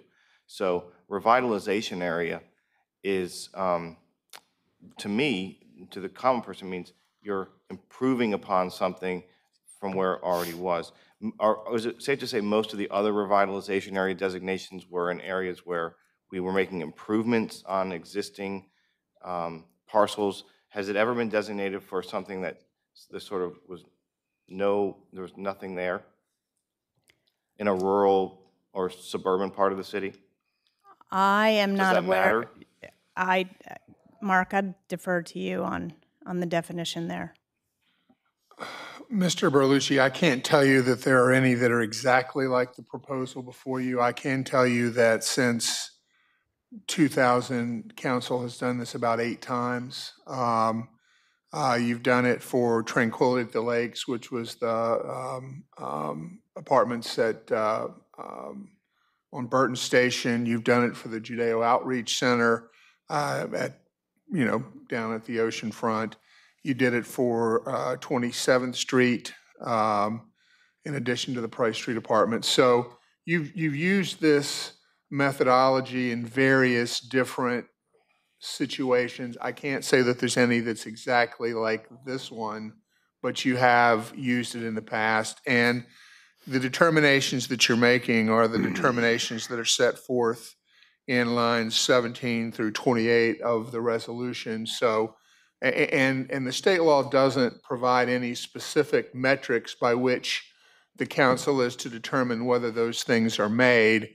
If you conclude that this area of the city could benefit from economic development, and you conclude that this support is necessary to produce additional housing types in the area, and that they wouldn't occur but for that, then you can the council can choose lawfully to make this designation. Thank you. Hey, John? Follow-up question. It seems to me like what we have before us today. Councilmember Moss, could you turn your microphone on, please? What we Thank have before us today is a land use question of whether we want, from a land use perspective, to put this designation on the property. Whether or not they can make a compelling case to HUD that they can generate the income without maybe being eligible for Medicaid or Medicare for any of their clients on their property is an issue for the people willing to loan them the money and the ability to think that they can pay it back. So that's a financing question. But I think we are just here today making a land use decision. Am I incorrect on what we're being asked to do? Yes, sir. All right, thank you very much. And Mr. Mayor, I have a follow-up question to that, which is that there is one difference. And I think my colleague is correct when you talk about this is a land use question. But we need to be mindful and well aware and eyes wide open about the precedent that we're setting, because all the properties that you described are in more dense, more urban-like settings, not in more rural-like settings. So as we make land use decisions, I think it's incumbent upon us to be thoughtful and mindful about the differences in those decisions and what precedent that may set and what the implications of that could be. We'll have more time to have more robust discussions about some of the concerns that were raised by the speakers and some other things, but I at least want to make sure that that point is made for the record. Okay, thank you. Okay, thank you. Mr. Bourdon.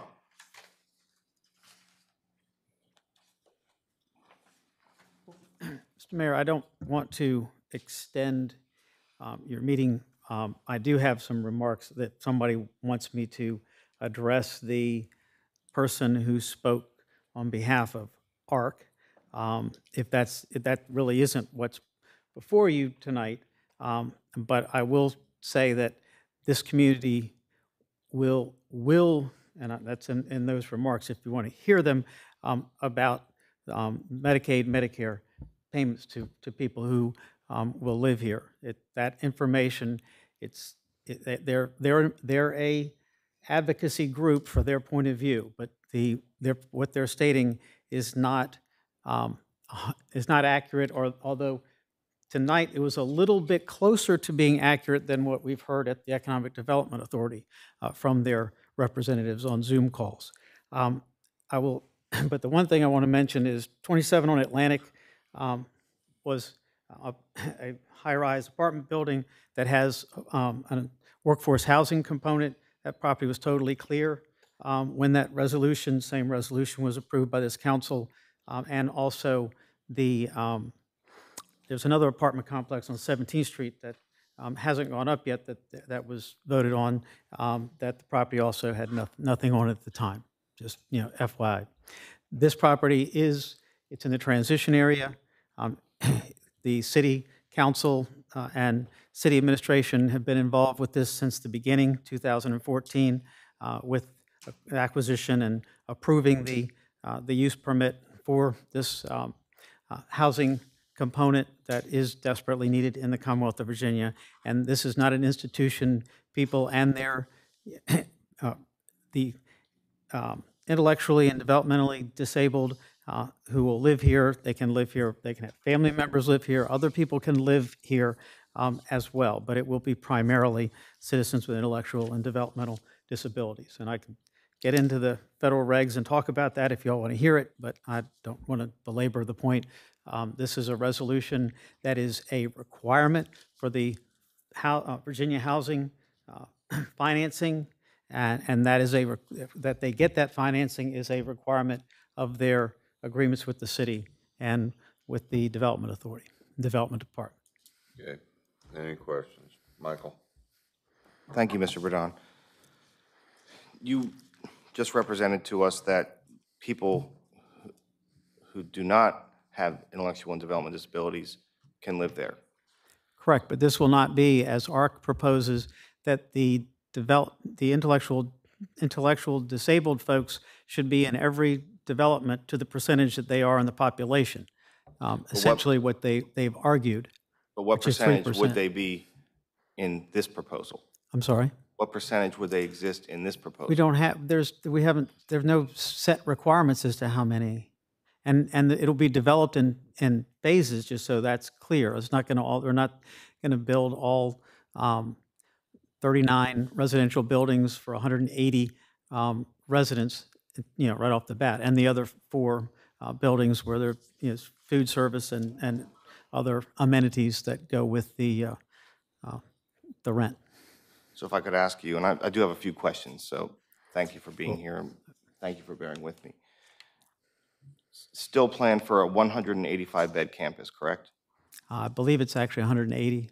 180. It may be, there may be something on their website that says 180. So of that 180, is that 180 persons with intellectual and development disabilities? No, or is that inclusive of That's all all. people who would live there? All. So can you represent, and I realize I wasn't planning to have this conversation today necessarily either, but we're having it. So what percentage, even an estimation of what percentage I don't have of the a ratio percentage. would exist? I don't know how to have a, I did not come here, Mr. Belushi, to engage in a detailed discussion of the development and how many people there won't be with disabilities.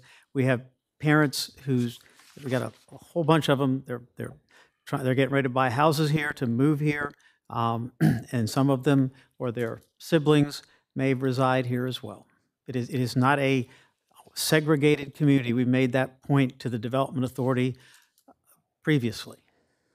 Well, you may not have come here to have that conversation, but that's the conversation we're having today, because from time and time again, the message that I receive is we can't ask those questions, but we have to ask those questions. You just heard from 2 organizations, the ARC of Virginia, the leading statewide advocacy organization for and with persons with disabilities, and from the executive director of the Virginia Board for Persons with Disabilities, raising meritorious concerns about this proposal. So when can we have that conversation as a community? All right, Mr. Mayor, if I could, in order to answer this question, I'm going to read some of the remarks that I had prepared to discuss so that everyone understands where this is coming from.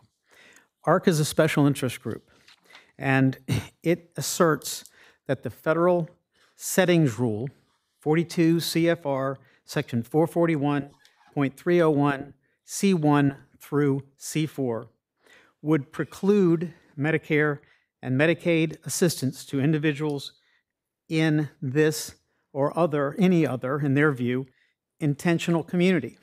However, subsection C4, which defines a home and community-based setting, also focuses on individual choice and individual control. The setting is selected by the individual from among settings options and optimizes individual initiative, facilitates individual choice regarding services and support, choice of roommates, control of schedules, and choice of visitors. The Centers for Medicare and Medicaid Services issued guidance in March of 2019, which makes it abundantly clear that its settings rule does not prohibit campus settings, farmsteads, and other intentional communities. That was reaffirmed in a letter to a congressional committee in 2021, in which the Centers for Medicare and Medicaid Services stated, the home and community-based settings rule does not prohibit home and community-based funding for farmsteads, intentional communities, and campus settings. In its letter, the Centers for Medicare and Medicaid Services went on to state that in determining a setting's compliance with the regulatory criteria, the focus should be on the experience of the individuals in the setting and not the setting's size, type, or location. Alternative settings, and there's a national advocacy group called Together for Choice, and their position, and it's one that they advocate very strongly at the national level. Alternative settings such as intentional communities offer environments that are more suitable for certain individuals with intellectual and developmental disabilities, particularly those with significant behavioral challenges such as men and women with severe autism.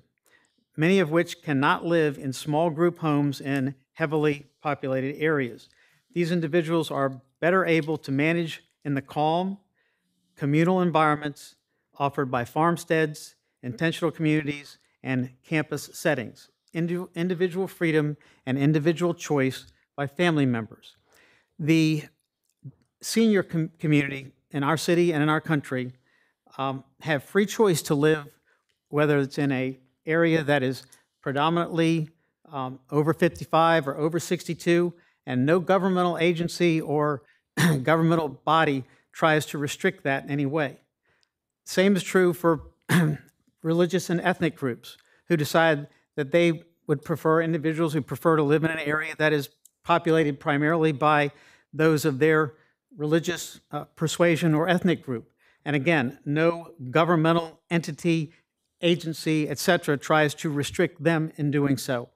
The idea that ARC suggests that the government should restrict individuals who are with disability from having choices as where they can live, want to live, and how they live, to only being able to live in group homes in areas where their population matches the population at large of people with disabilities is, I would say, rather outdated.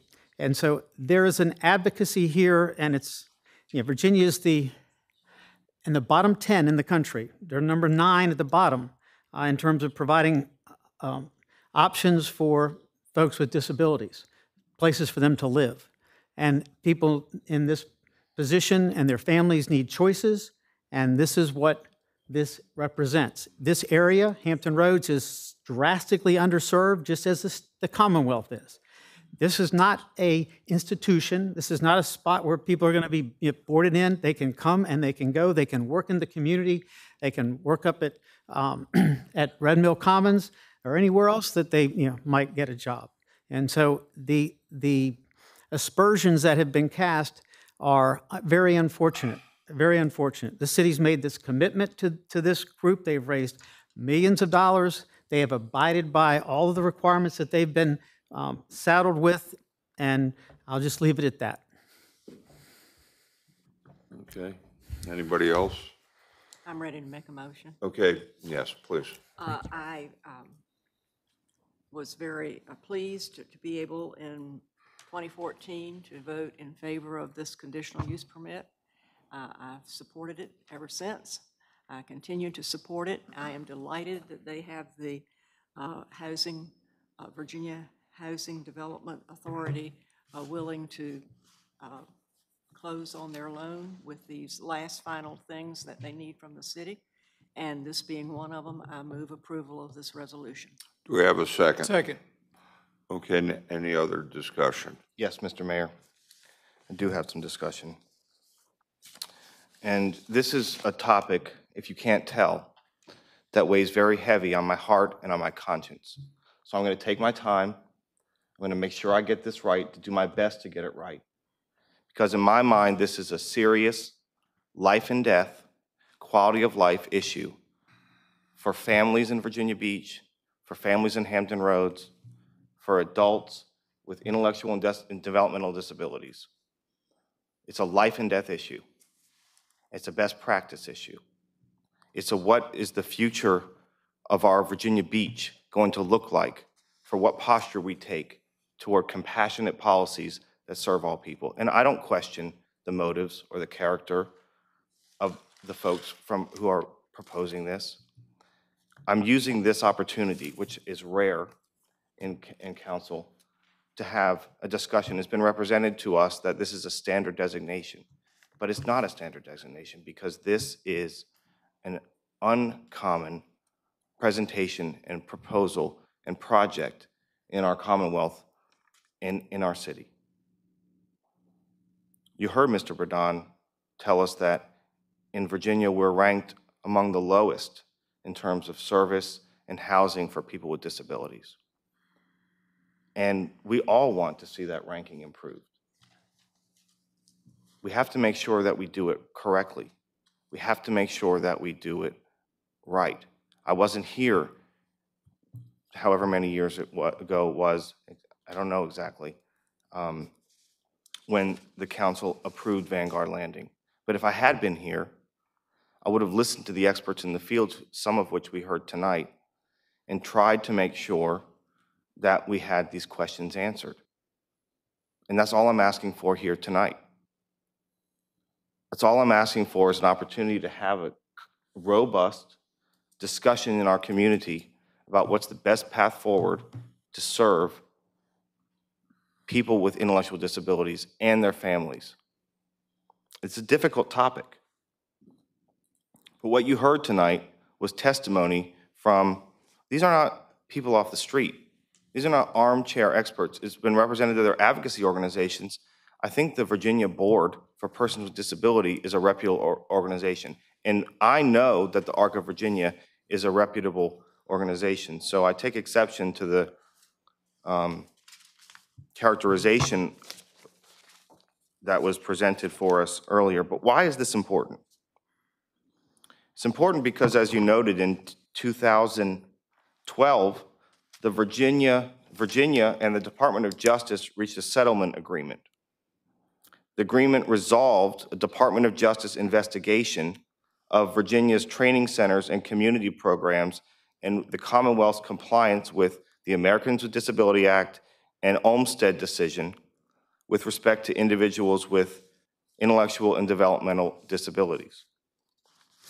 And as you heard from, I believe, Ms. Morgan, we're still under guidance and review from the Department of Justice about how we proceed. So it's very relevant. Every decision we make along this path is extremely relevant and important.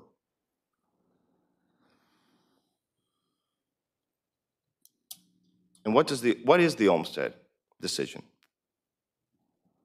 In 1999, the U.S. Supreme Court held in Olmstead that unjustified segregation of persons with disabilities constitutes discrimination in violation of Title II of the Americans with Disabilities Act.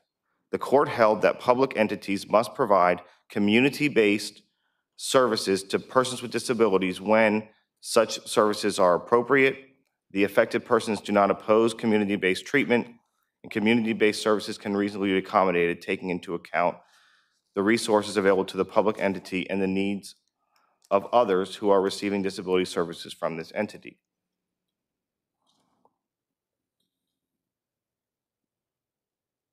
And what is community integration?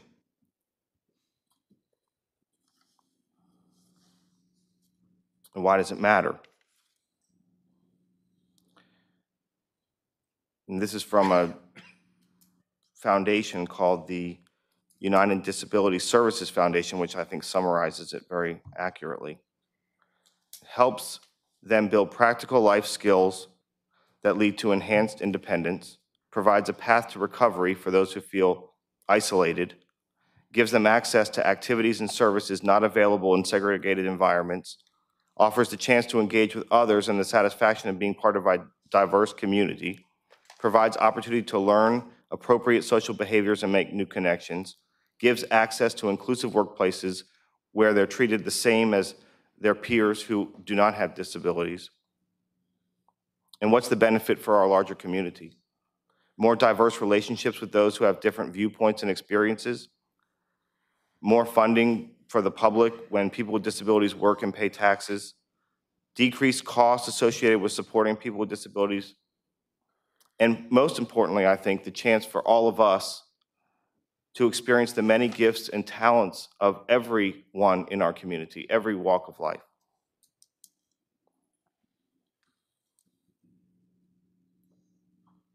So I could go on and read this information, and maybe this is not the appropriate setting, but where is the appropriate setting?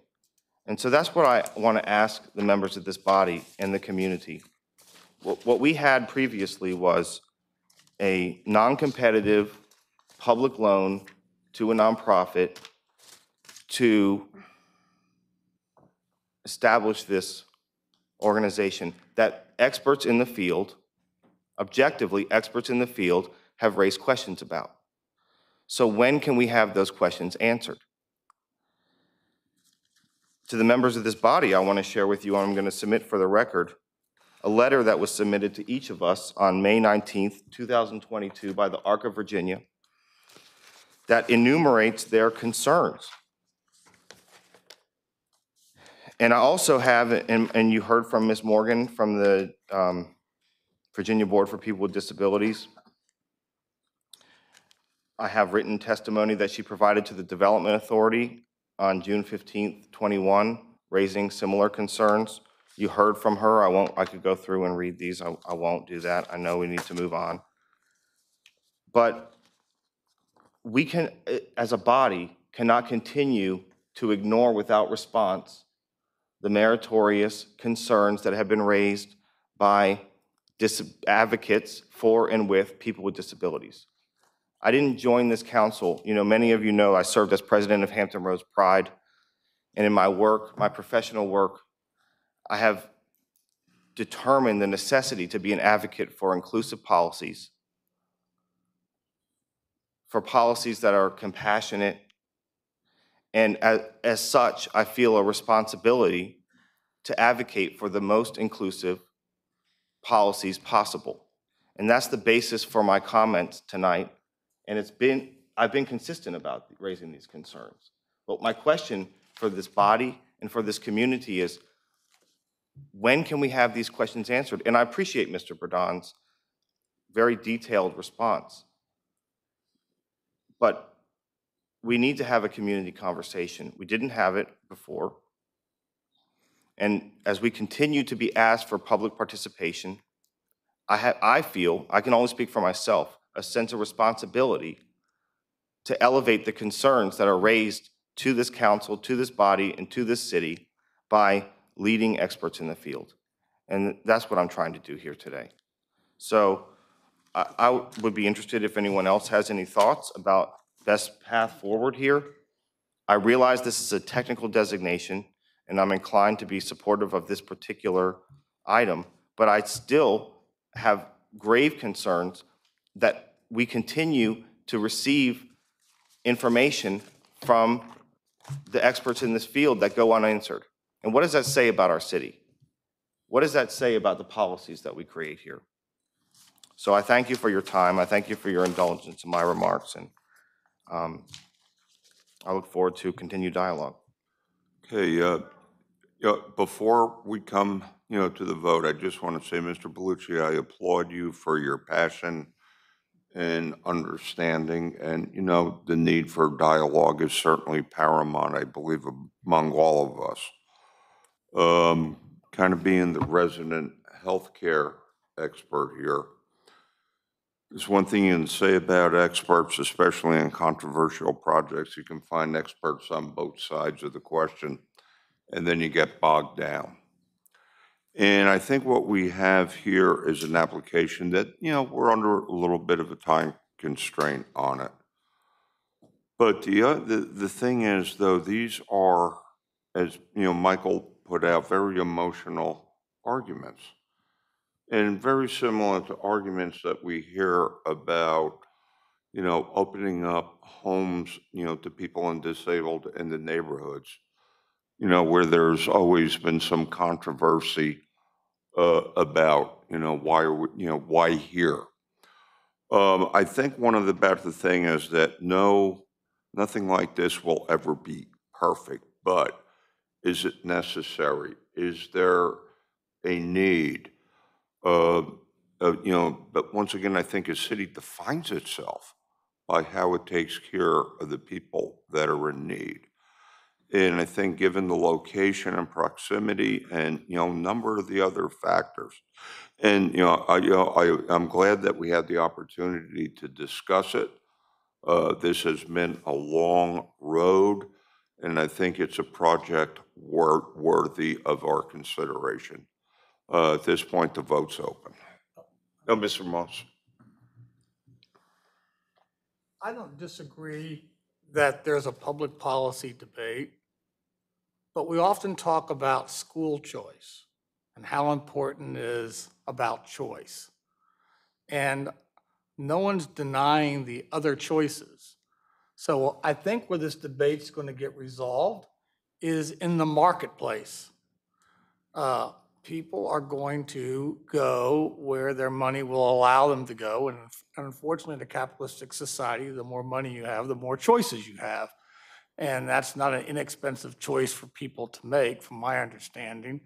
But I don't think any of us are an expert about what's best for someone else's child. That's been the whole issue with school choice. And so now here we're talking about a different type of choice. And so I think these are always the hardest issues in a constitutional republic, which talks about individual liberty as paramount, is do you have a compelling enough case to deny someone choice unless you can choose that the guardian making that choice is doing it to the disadvantage and to the injury of the person.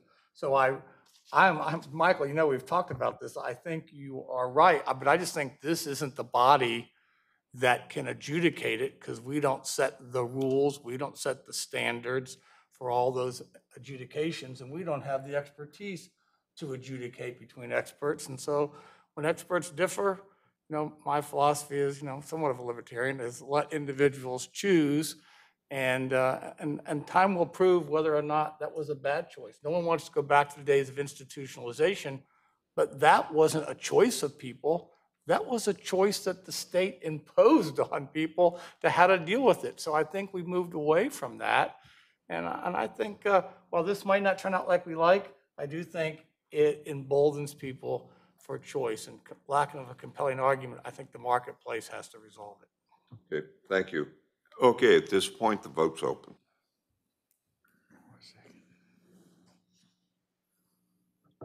Councilmember Wilson and Wooten, may I have your vote, please?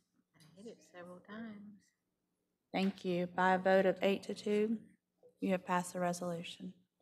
Why does it say 10? That's not right. Okay, thank you all for a very robust changed it? conversation. Moving on to number 18, ordinance to carry forward and appropriate. Can I ask you a question? Yes. Mr. Berlucci, Could it be possible to display the last vote? It's too. it says 10-0. Mr. Berlucci, did you vote nay?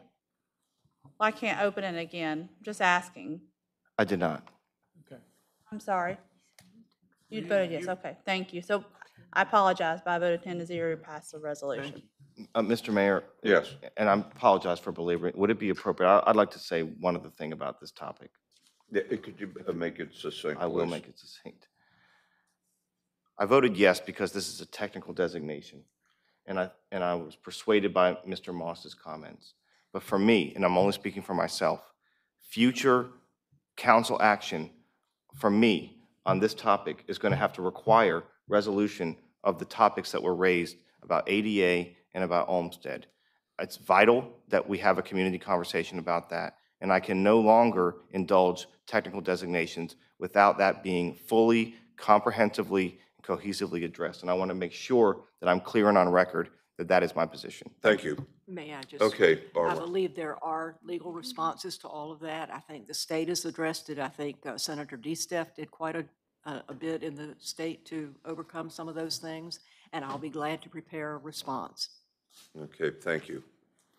Okay, at this point, moving forward to number 18, ordinance to carry forward and appropriate $7,194,674 to the fiscal year 2020-2023 operating budget rate purposes previously approved in fiscal year 2021 and 22 to appropriate unused debt service to offset the use of public facility revenue bonds. We have one speaker, Barbara Messner.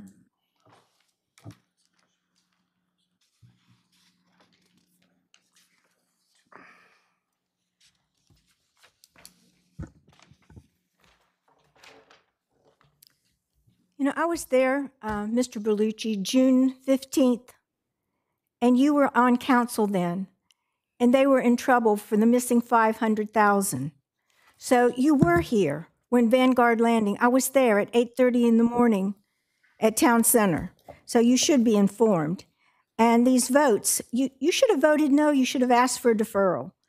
Oh, please get to topic. We're on another We're item. talking about finance, and since you discriminate and let some people have a dialogue and not others, I'm using my constitutional right to my 3 minutes. We have a speaker's policy that you will abide by. Go jump in a lake. That's not what I really like to say. Okay, carry forward. You have so many conflicts yourself. You're such an arrogant SOB. Okay, don't insult me and don't take my time. Okay, move forward. 7,194,674, 2022, 2023. You're showing your very evil side. Operating previously approved 2021, 2022 to unused debt service to offset public facility revenue bonds debt. We still have the debt on the 2002 Convention Center. Everyone should pay to use the Convention Center. You shouldn't waive it for Chamber of Commerce and other people. It's not even due to be paid until 2028. And as stated, Ms. Wilson and Mr. Davenport at the time have stock in Town Bank. You know, you have conflicts, y'all aren't abstaining, and, you know, I'm making notes of all of the human rights and civil rights abuses. Just because I haven't filed anything doesn't mean that I don't object to the way I'm treated, the discrimination and your rude, evil comments. Thank you. Mayor, that's all the speakers. Okay, thank you. Do I have a motion? Motion to approve. Do I have a second? Second. Discussion? Yes, John. I would like to preface the context of this. We had a discussion. Sorry, could you turn your microphone on? We had a discussion, you may recall, about how we're going to get a briefing in October 11th, I believe the date is, because we want to get this comprehensive look of what our financial status is, what our debt obligation is, what the program funding profiles are, what the school's projected revenue formulas would be in the future, and we're going to get this baseline look at our capital improvement program. Secondly, we've yet to get the ending fund balance validated so we know what our budget surpluses were. So this resolution really has two parts for the public. One part is easily understandable. It's the traditional carrying forward of expenses we know we have, like leasing of buying garbage trucks, and we've made the obligation, but the bill hasn't come due. But I want to invite your attention, though, the part that drives my concern, and possibly a substitute resolution, is on the back part when it says, in addition to the traditional carried forward request, that's the $7 million. The agenda item at the title didn't include the dollars of $5,399,212. If you notice, that dollar amount was listed later down under the second whereas, so that's the tracking. In the remaining, in the general fund, this is now the unrestricted general fund from last year, not the current budget year, but from last year, in the amount of $5,399,212. Now, normally, if we didn't take this action, when they did the budget, this would show up in the what? The budget surplus, because it would be appropriated but not expended. Now, the purpose for which it would be expended has now gone away. So now this $5.4 million would be part of the ending fund balance that we would see available for this council's adjudication during reconciliation that we do, whether we're going to what? Return it back to taxpayers, we're going to share it with the schools, or what? Or we're going to use it for capital improvement programs. That's a policy discussion in a holistic manner. But we're not doing a holistic manner reconciliation, because this recommendation is, before we know how much ending fund balance there is, we're going to reduce it by $5.4 million, and we're going to put it into the current CIP as PAYGO. In fact, it really talks about for future, the PAYGO could be next year. Now, you may recall when we adopted, or the budget was adopted on May the 10th, we already took $22 million of yet unrealized but anticipated labor savings and programmed it into the follow-on year of the CIP. So we've already banked $22 million of underperformance in this year into the CIP next year. I believe that while this may be the right recommendation from the city manager, it's premature to make it until after we have heard the October 11th presentation and have a chance to look at what are all the competing demands for $5.4 million, some of which may be tax-free funds to the public who's suffering from at least a 3.1% reduction in earning power, and they're bearing somewhere between $400 and $600 a month additional real cost. So I'm hoping that I can find favor with my colleagues, not to say this isn't a good idea to do this, but this is the wrong night to be doing it, and we should do this decision on October the 20th, Mr. Mayor, at the same time we're going to be dealing with that school issue. So we're not really saying we're not going to do it. I've talked with the manager. It doesn't have to be done tonight. It doesn't keep us from balancing our books, and it doesn't take away our decision-making. But I would propose that we just carry forward the $7,194,674, which makes sense to me. That's what we've done traditionally. But this is a non-traditional approach, and that we address the balance of that $5,399,212 on October the 20th and discuss it at our October 11th meeting. And if that is the pleasure of the body to support that, I would. Otherwise, I will just register a no vote. I'm not going to make a substitute just to mechanically take time, but I want the public to realize that we're making obligation to put money someplace before we know what all the priorities are, and we're making a one-of-one decision in favor of this without knowing the opportunity cost of what this is that we're doing. I don't think that's prudent fiduciary decision-making, and I can't support it. Okay, we have a motion on the floor in a second. Any other discussion? The vote is open. Here, just a second, please. That's fine. The vote is open.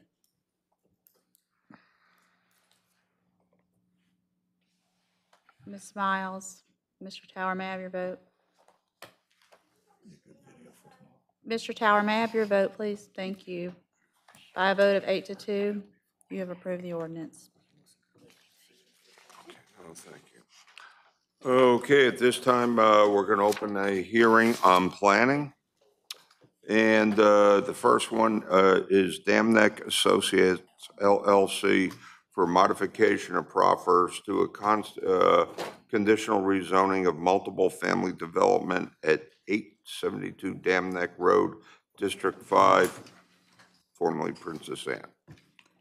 If you will just state your name for the record, we don't have you signed up as the applicant attorney. Thank you. Thank you, Mr. Mayor, Madam Vice Mayor, members of council. For the record, my name is Rob Beeman, local land use attorney with the Troutman Pepper Law Firm, here today on behalf of the applicant, Damneck Associates LLC.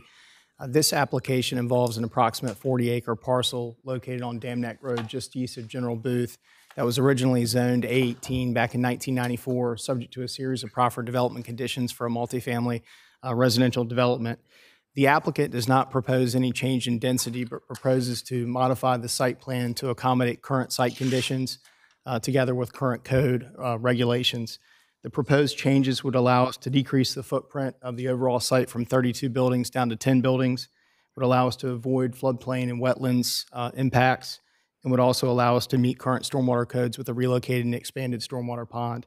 Other than the amendments that are proposed as part of this application, the 1994 proffers would remain in place and would still govern the site, including those that require pedestrian connectivity with adjacent properties, enhanced entryway features, and also the provision of certain on-site amenities. With that, we thank you for your consideration of this application. We'll stand by for questions. Okay, thank you. Okay. We have a few speakers opposed here.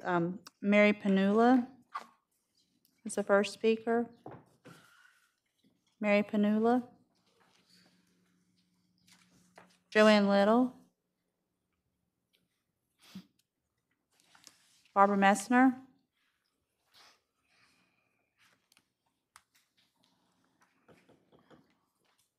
I've addressed that with Tiffany Russell you know, there's no reason why we can't have the votes over there to look at.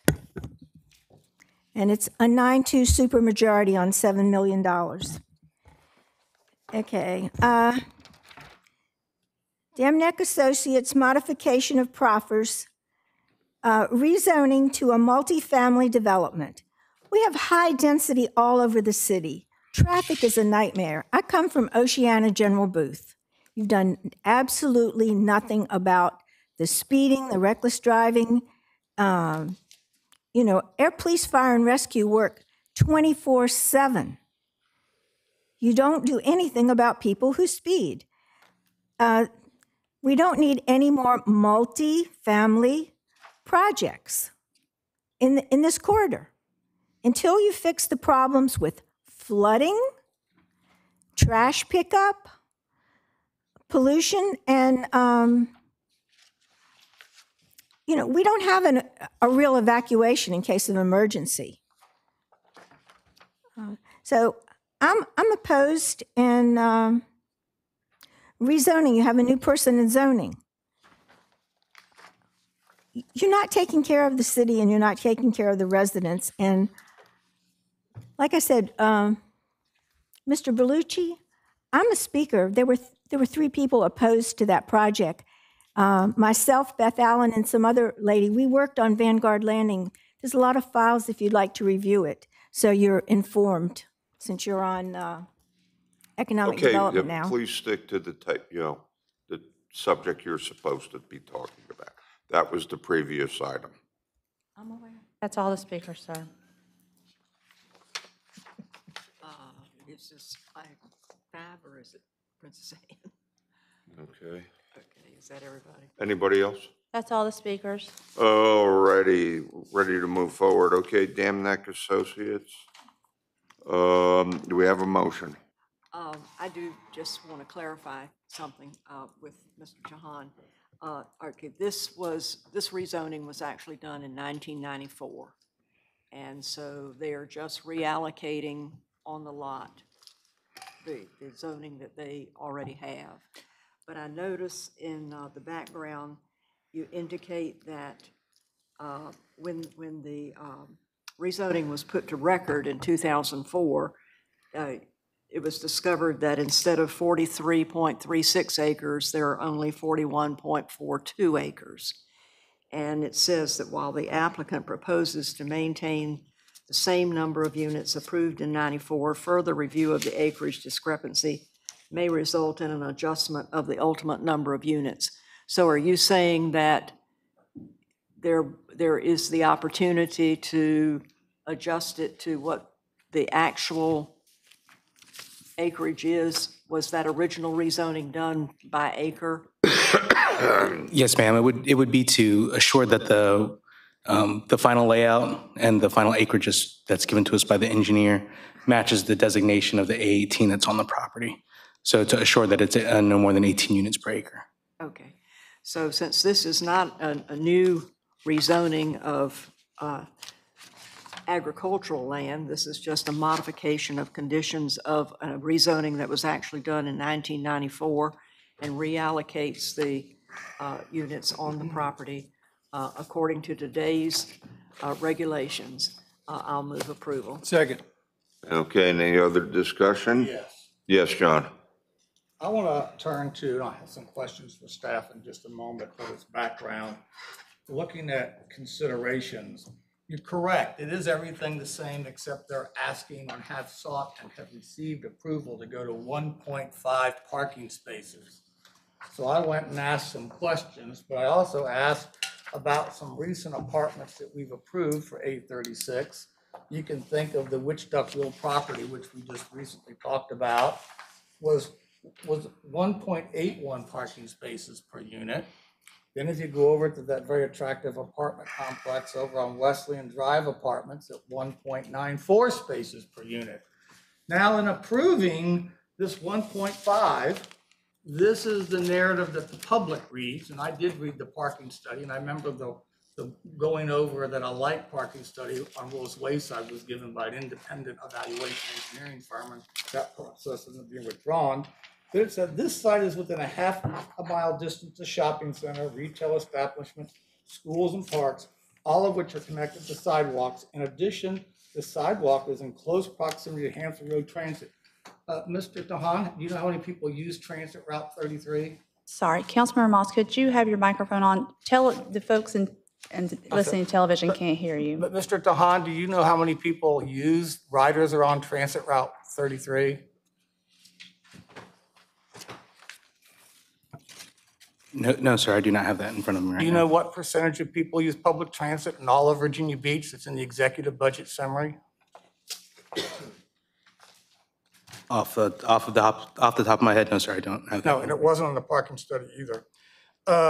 Now, does any of these things talk about how any of these things have to do with the reduction in car ownership? The fact that I live across the street from a shopping center or I live near a sidewalk, that somehow that reduces car ownership? Do you have any correlation that or cause effect relationship analysis that shows that that has any impact on car ownership? Not directly to that information, no, sir. Yeah. Do you know that we have more cars and motorcycles in Virginia Beach than registered drivers? Mr. Moss, I think civility starts at this dais. It does. I'm asking questions. Well, you know, I'm asking questions. Yeah. I'll ask them as nicely as I can. Oh, that would be wonderful. So what I'm trying to get to is when you read this, on what basis did we draw the conclusion that 1.5 is sufficient if we aren't in possession or the person that makes those approvals isn't in possession of that kind of information and can make a conclusion as to how those criteria, which I didn't make this up, this is, you're writing from the staff, and can't tell me how it impacts car ownership. And I only mention that is because when you drive around the city and look at apartments that are 1.5, and I did that, Plaza and Pembroke, cars are all over the streets because there's not enough parking in the apartment complexes. So I'm just trying to understand how we get the 1.5 here.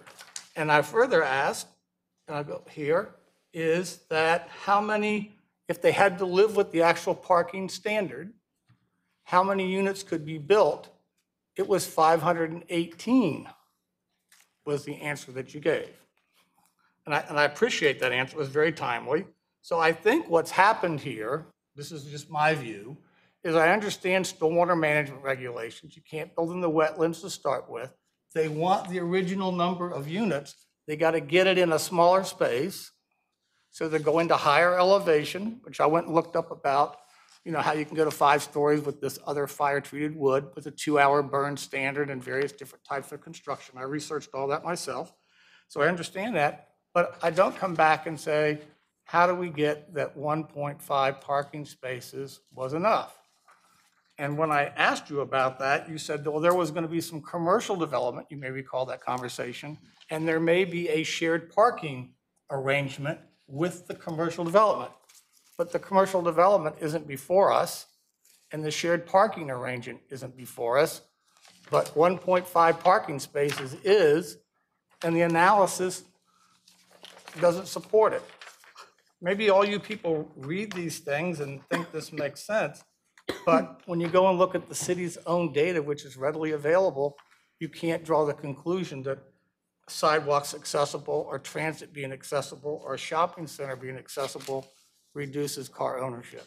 So I think it's a flawed approval. I don't think the facts of reality bear it out.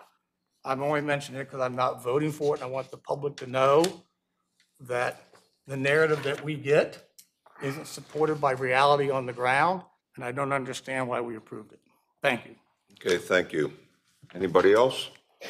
The vote is open.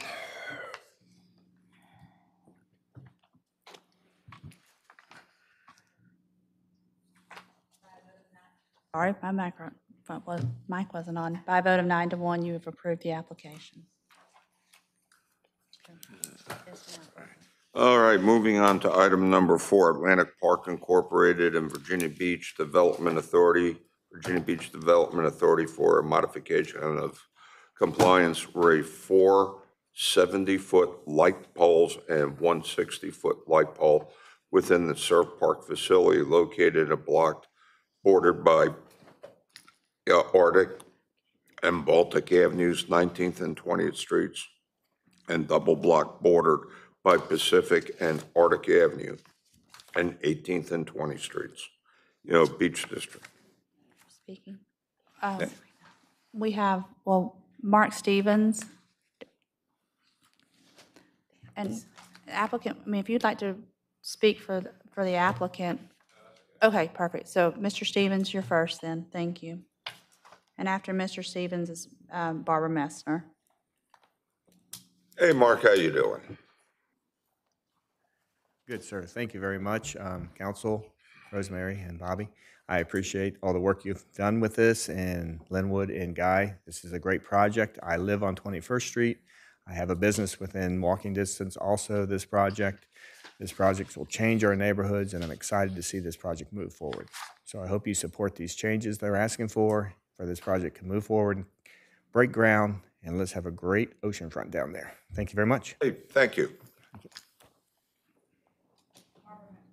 Barbara Messner is the next speaker, and then Kate Pittman.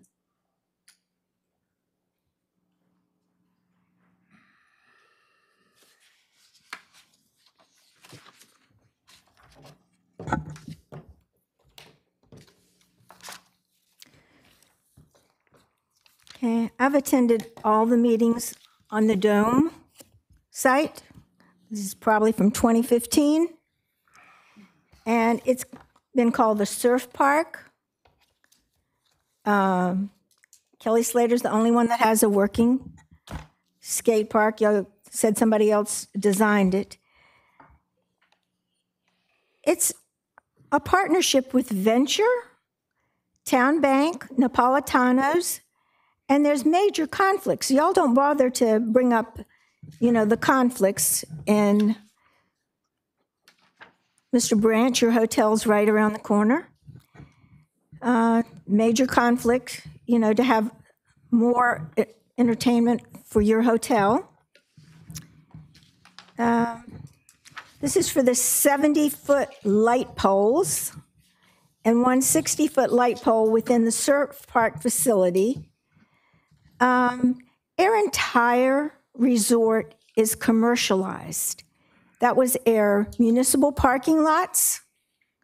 That land is supposed to be for resident parking. It's not supposed, and the Dome site, at one of your designs, since it's historic land, had some folded dome thing on top. This doesn't, all these things don't have it. Plus, you're building a parking garage, you're taking away, I think it was at least 500 parking spaces.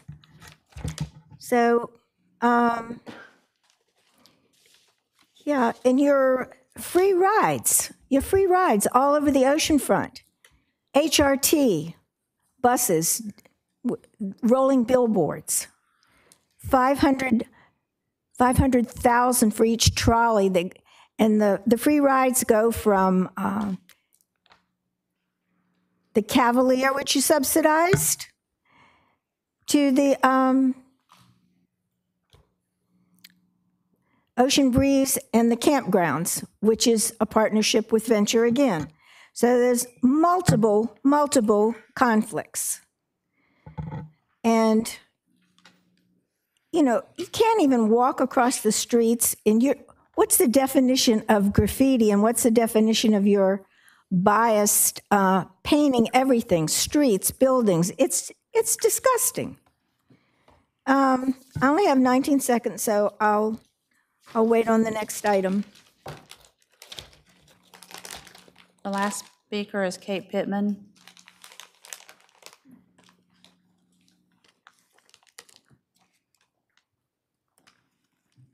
Hey, welcome. Good evening. It's quite the introduction. I'm a representative of the Vibe Creative District. Thank you for allowing me to speak tonight, Mayor, Vice Mayor, Council members, and City Manager. We have met with Venture staff and reviewed this lighting plan. They have been transparent with our creative business district, and we believe that it's necessary and important to have appropriate lighting over such a large body of water. So thank you for supporting that. Oh, thanks so much. That's all those speakers, sir. Okay, great. At this point, do we have Move to a motion? approve. We have a Motion to motion to approve. And a second. Any other discussion? I just want to make one comment. I got a chance to walk the resort neighborhoods a couple of weeks ago, and Mark, you're dead on the excitement around those neighborhoods of transforming this wasteland into this, bringing a little bit of town center to the resort. It's palpable down there, and we just can't wait to get it under construction. Thank you so much. Okay, thank you. Vote's open. By a vote of 10-0, you have approved the application. All righty, and then I guess the final item before appointments would be Atlantic Park Beach Development Authority for major entertainment venue sign located at block border by Arctic and Baltic, 19th and 20th Streets, and double block border by Pacific and Arctic and 18th and 20th Streets, in District 6. Speakers? Yes, Mark Stevens, okay. Barbara Messner.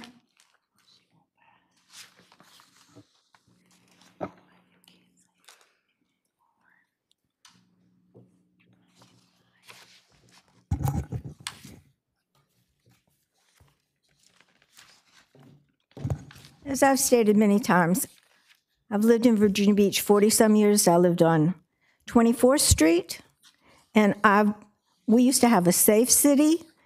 We used to have parking for everyone. And I object to the development authority, which has debt. Y'all work in partnership with planning. You appoint and pay economic development. And Taylor Adams is a city manager and director of economic development.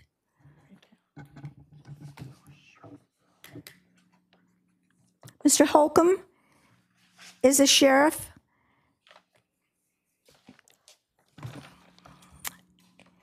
And he's on city council, which is a conflict.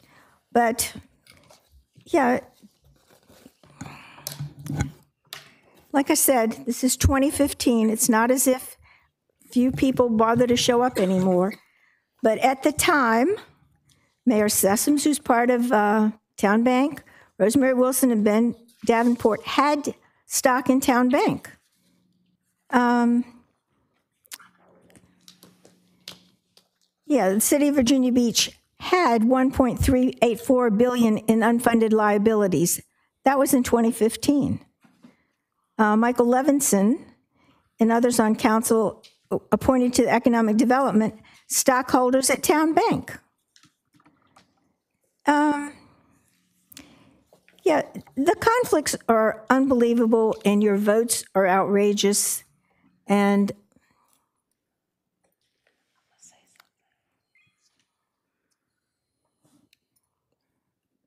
I just want to take a picture.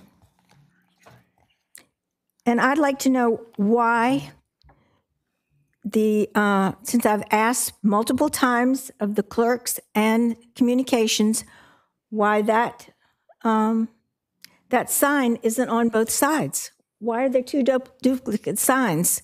And why can't we see who's voting? It stays on like 10 seconds. So you violate all due process. I'd like to say. Okay. I'd like to say Rosemary. something. So twice tonight, Ms. Messner has said I have stock in Town Bank. I wish I did. I don't have any stock in Town Bank, and I don't know where she's got her information. It would be nice to have, but and I think Town Bank is a wonderful institution that does a lot of great things for our community, but I don't have any stock. We have one additional speaker, Kate Pittman. Okay. She has declined, so Mayor, that's all the speakers. She's still here. She's decided she doesn't want to speak. Okay. So that's all the speakers. Okay, do we have a motion? So moved. Okay, any discussion? Let's open the vote.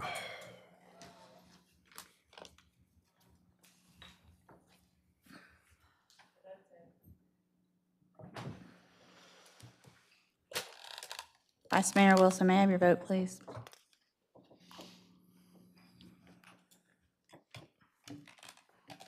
Thank you. By a vote of 10 to 0, you've approved the application. Okay, thank you. Madam Vice Mayor, do we have appointments? We do, we do. Don't talk. So, Community Organization Grant Review and Allocation Committee, we want to reappoint Lori Zontini. The Historical Review Board, we would like to reappoint Charles Hightower. The Minority Business Council, we want to reappoint Damian Watson. The Open Space Advisory Committee, we're going to reappoint Clay Burnick and Vincent Bowers.